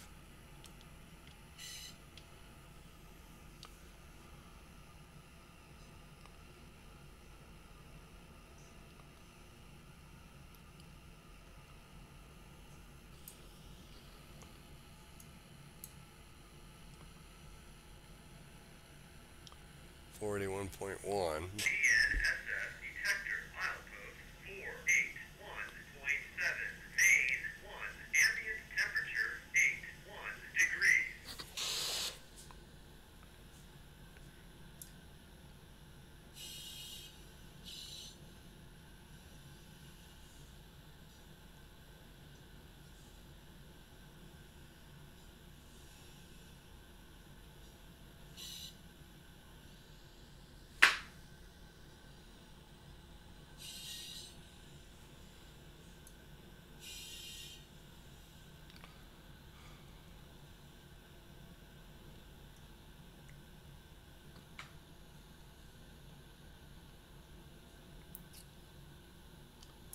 Okay, I think we're doing pretty good here so far. I noticed the line, the upper line behind the locomotives is blue, and the rest is green, and then it goes to white, and then a little bit of yellow right in front of the DPUs. But I'd say that's okay. I'm not sure what the blue means. Maybe, unless it's maybe too much stress up against the lead units, but again, I'll have to read up on that. Sorry for not saying anything for quite a while. I was really concentrating on getting us through Crozier Canyon. That was Crozier Canyon that we just came through. That's a world-renowned railfan photography spot. Got to be careful though, because I understand it's full of rattlesnakes. So you got to really be careful when you go up in there. But there's been many a good photograph taken in Crozier Canyon.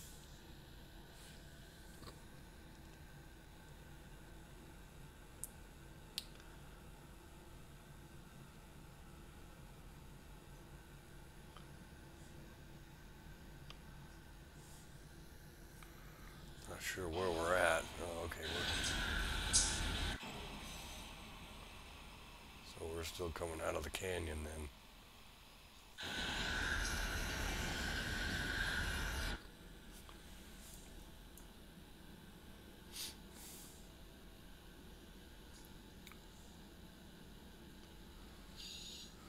So what I'm learning from this is that you really have to manage your train and pay attention.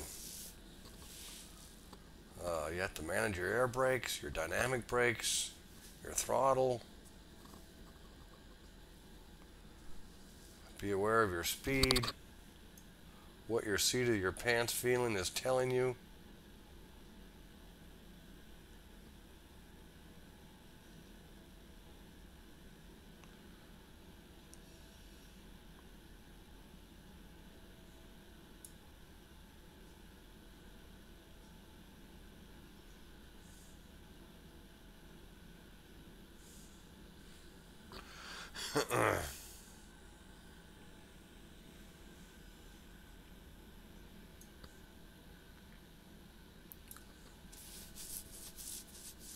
You're really not able to just kick back and relax. You got to earn your money, earn your keep.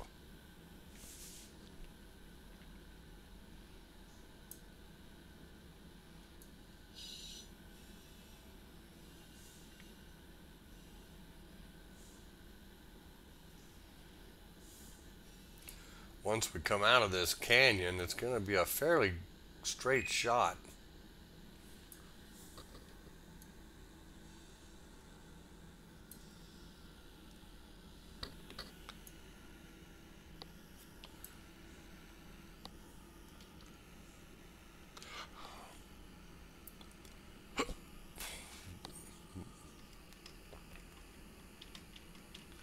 Yeah, 55. Okay.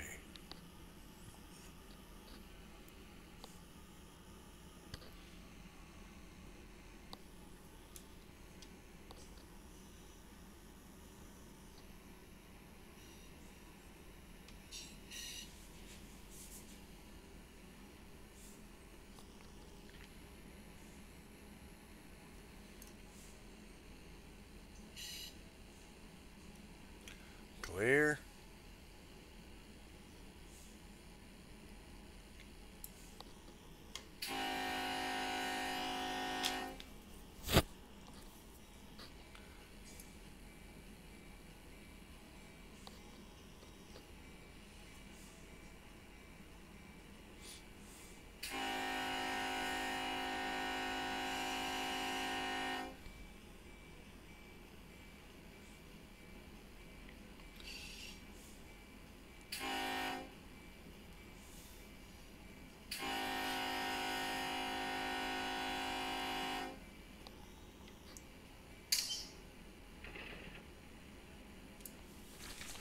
we can do 55 now.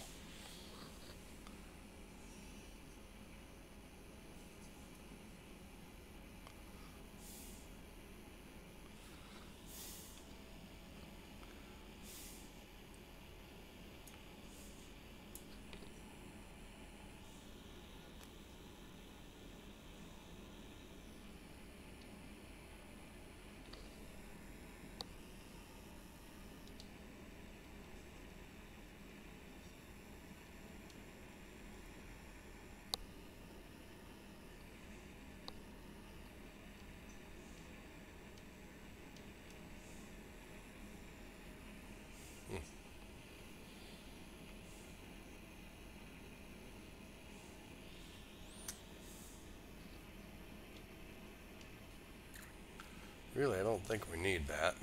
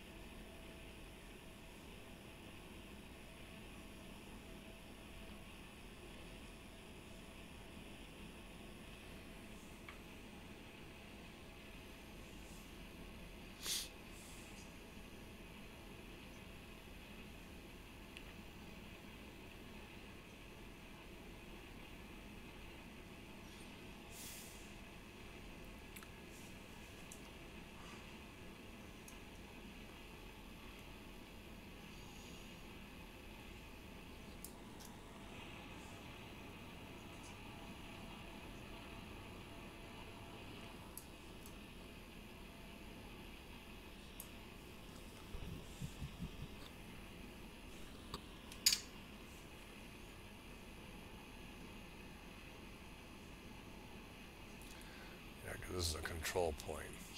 Control points don't have milepost markers, only intermediate signals. And this is a control point, so that's why there's no mile marker on it. It'll have a name, but that's it.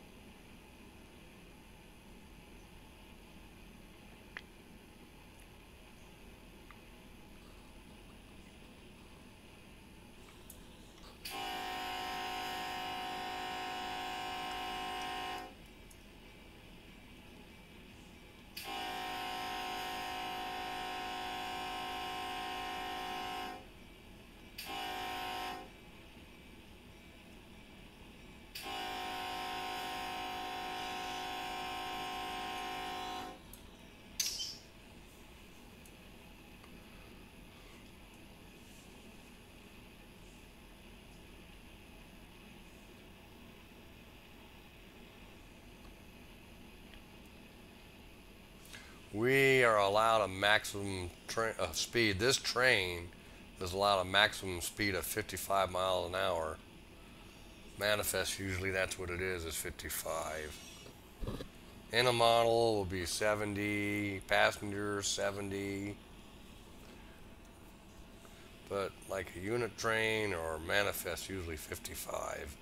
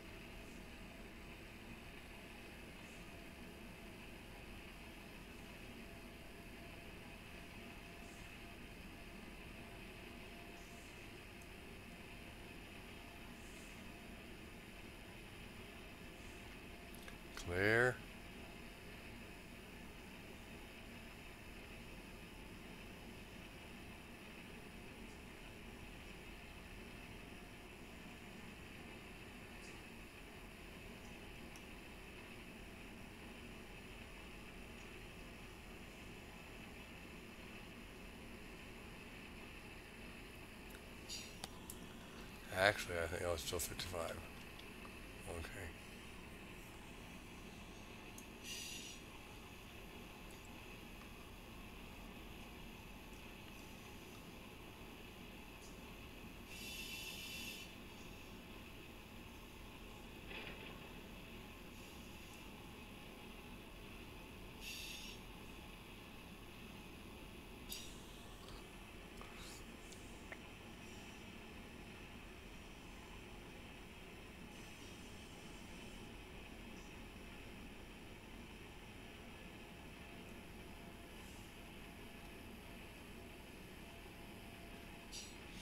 $4.89.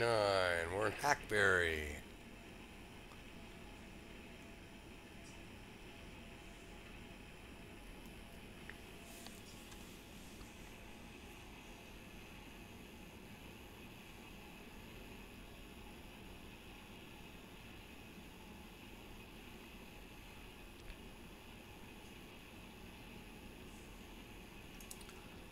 I would have loved to have been alive back in the 40s and 50s and been able to stand along this main line right along here back then. I can only imagine the things you would have seen.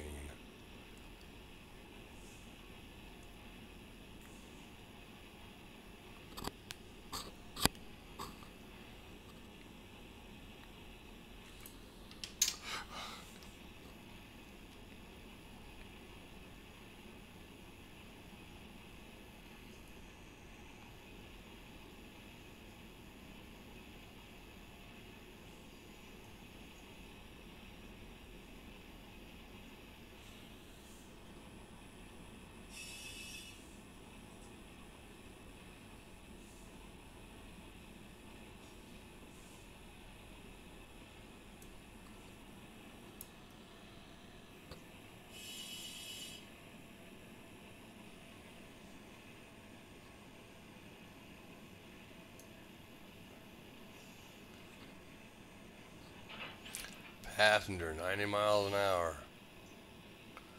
And boy, let me tell you, they move through here.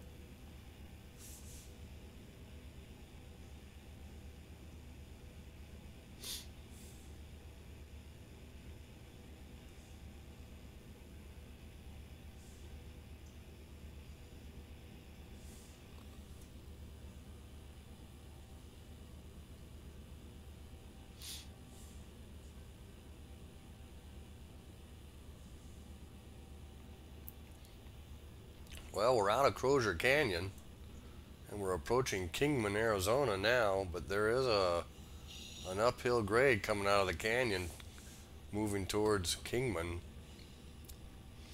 It'll taper off and then we'll start going down. But right now we're only doing about 34 miles an hour.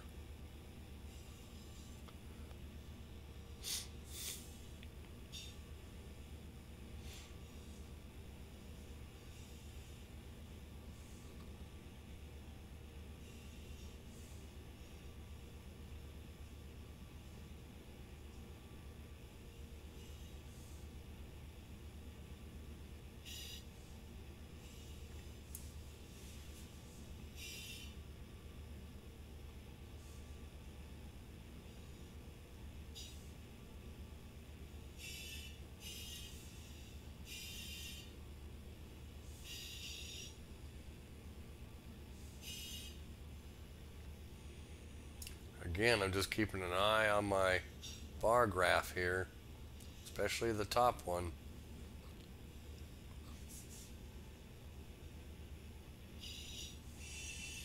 The top one tells me what's going on with my coupler forces.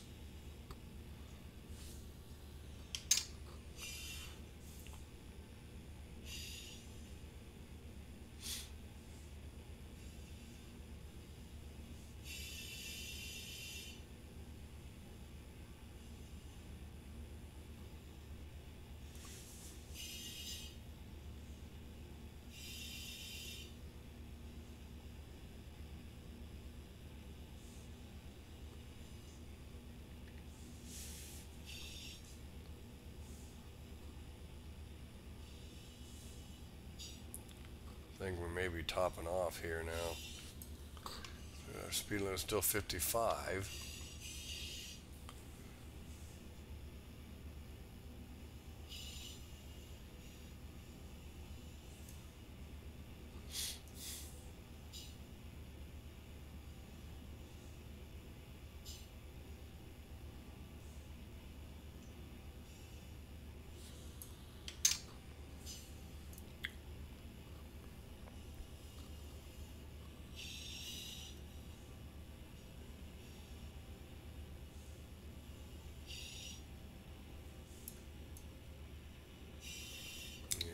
Still,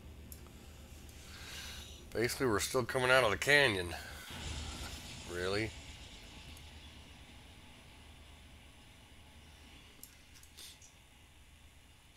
Yeah.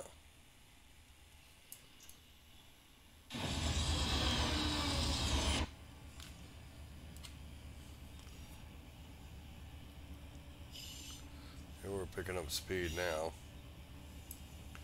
This is a huge curve that comes around going into Crozier Canyon or coming out, approaching Hackberry.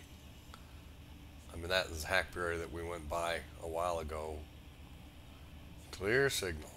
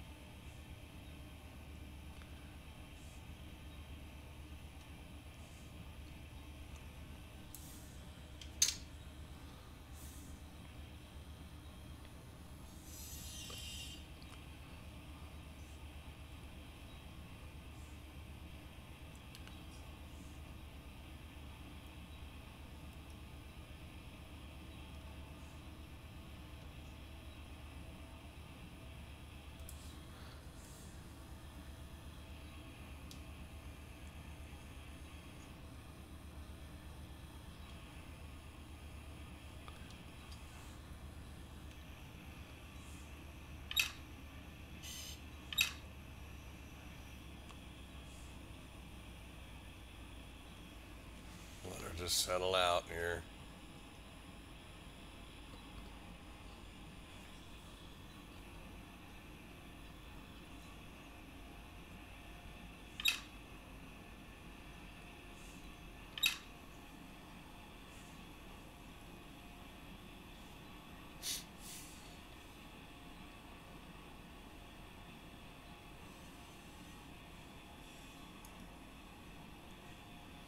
Good effect there. Leaning into that curve, the locomotives were rocking and rolling.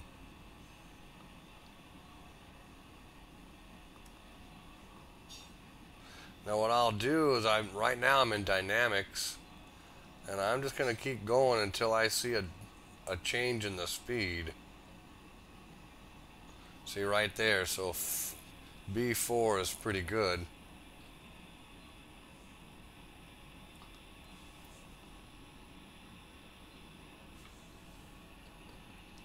Then it jumps up, so let's go up to 497.1 mileposts.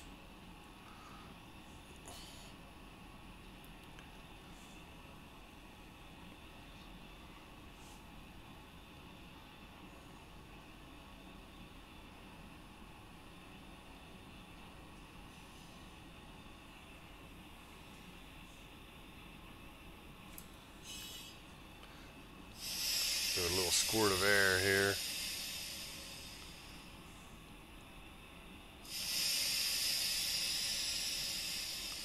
A 6-pound reduction.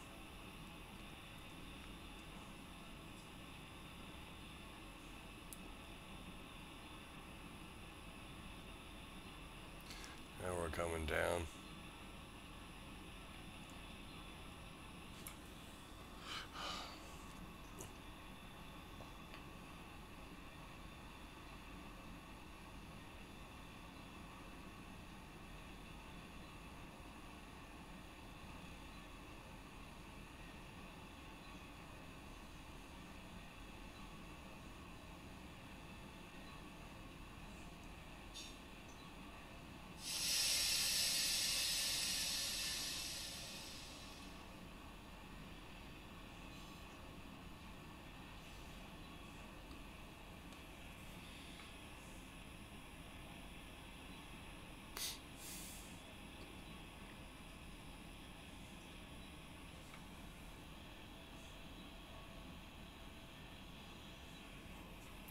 Let it settle down a little bit here.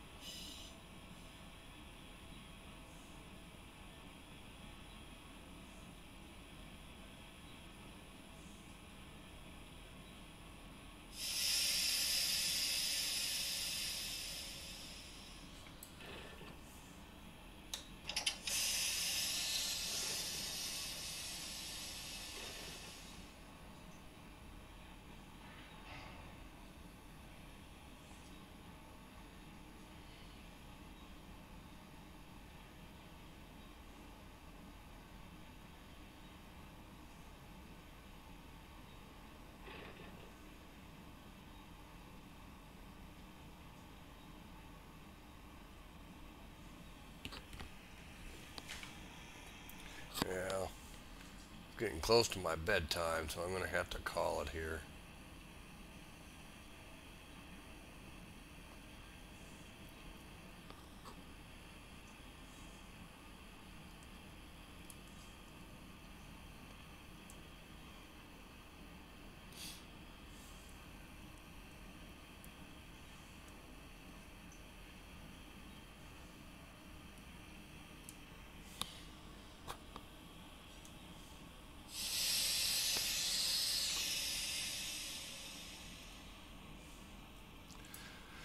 But I'd say we did pretty good. No breaking twos, just some hot boxes, but I can deal with that. Just a matter of stopping and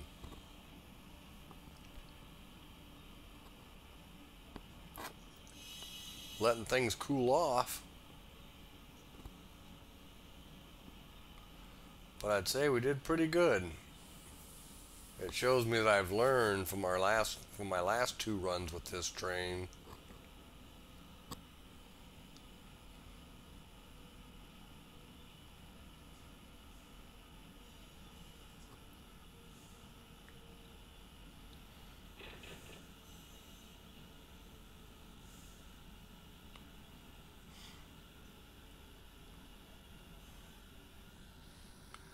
sure if I got anything behind me. Oh yeah, I do.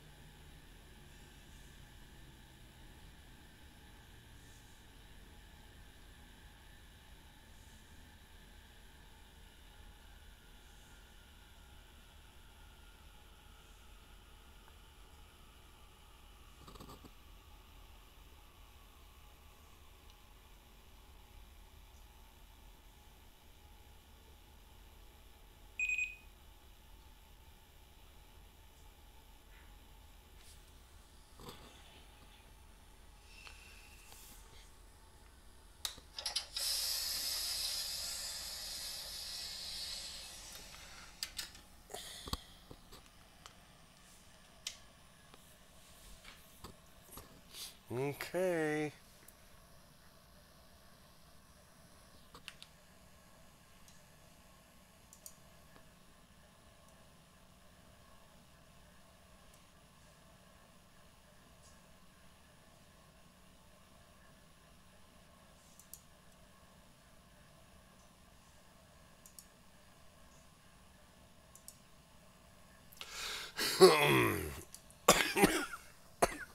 Oh boy, excuse me. Okay, that does it for now. I hope this helps somebody. Okay, thanks for watching.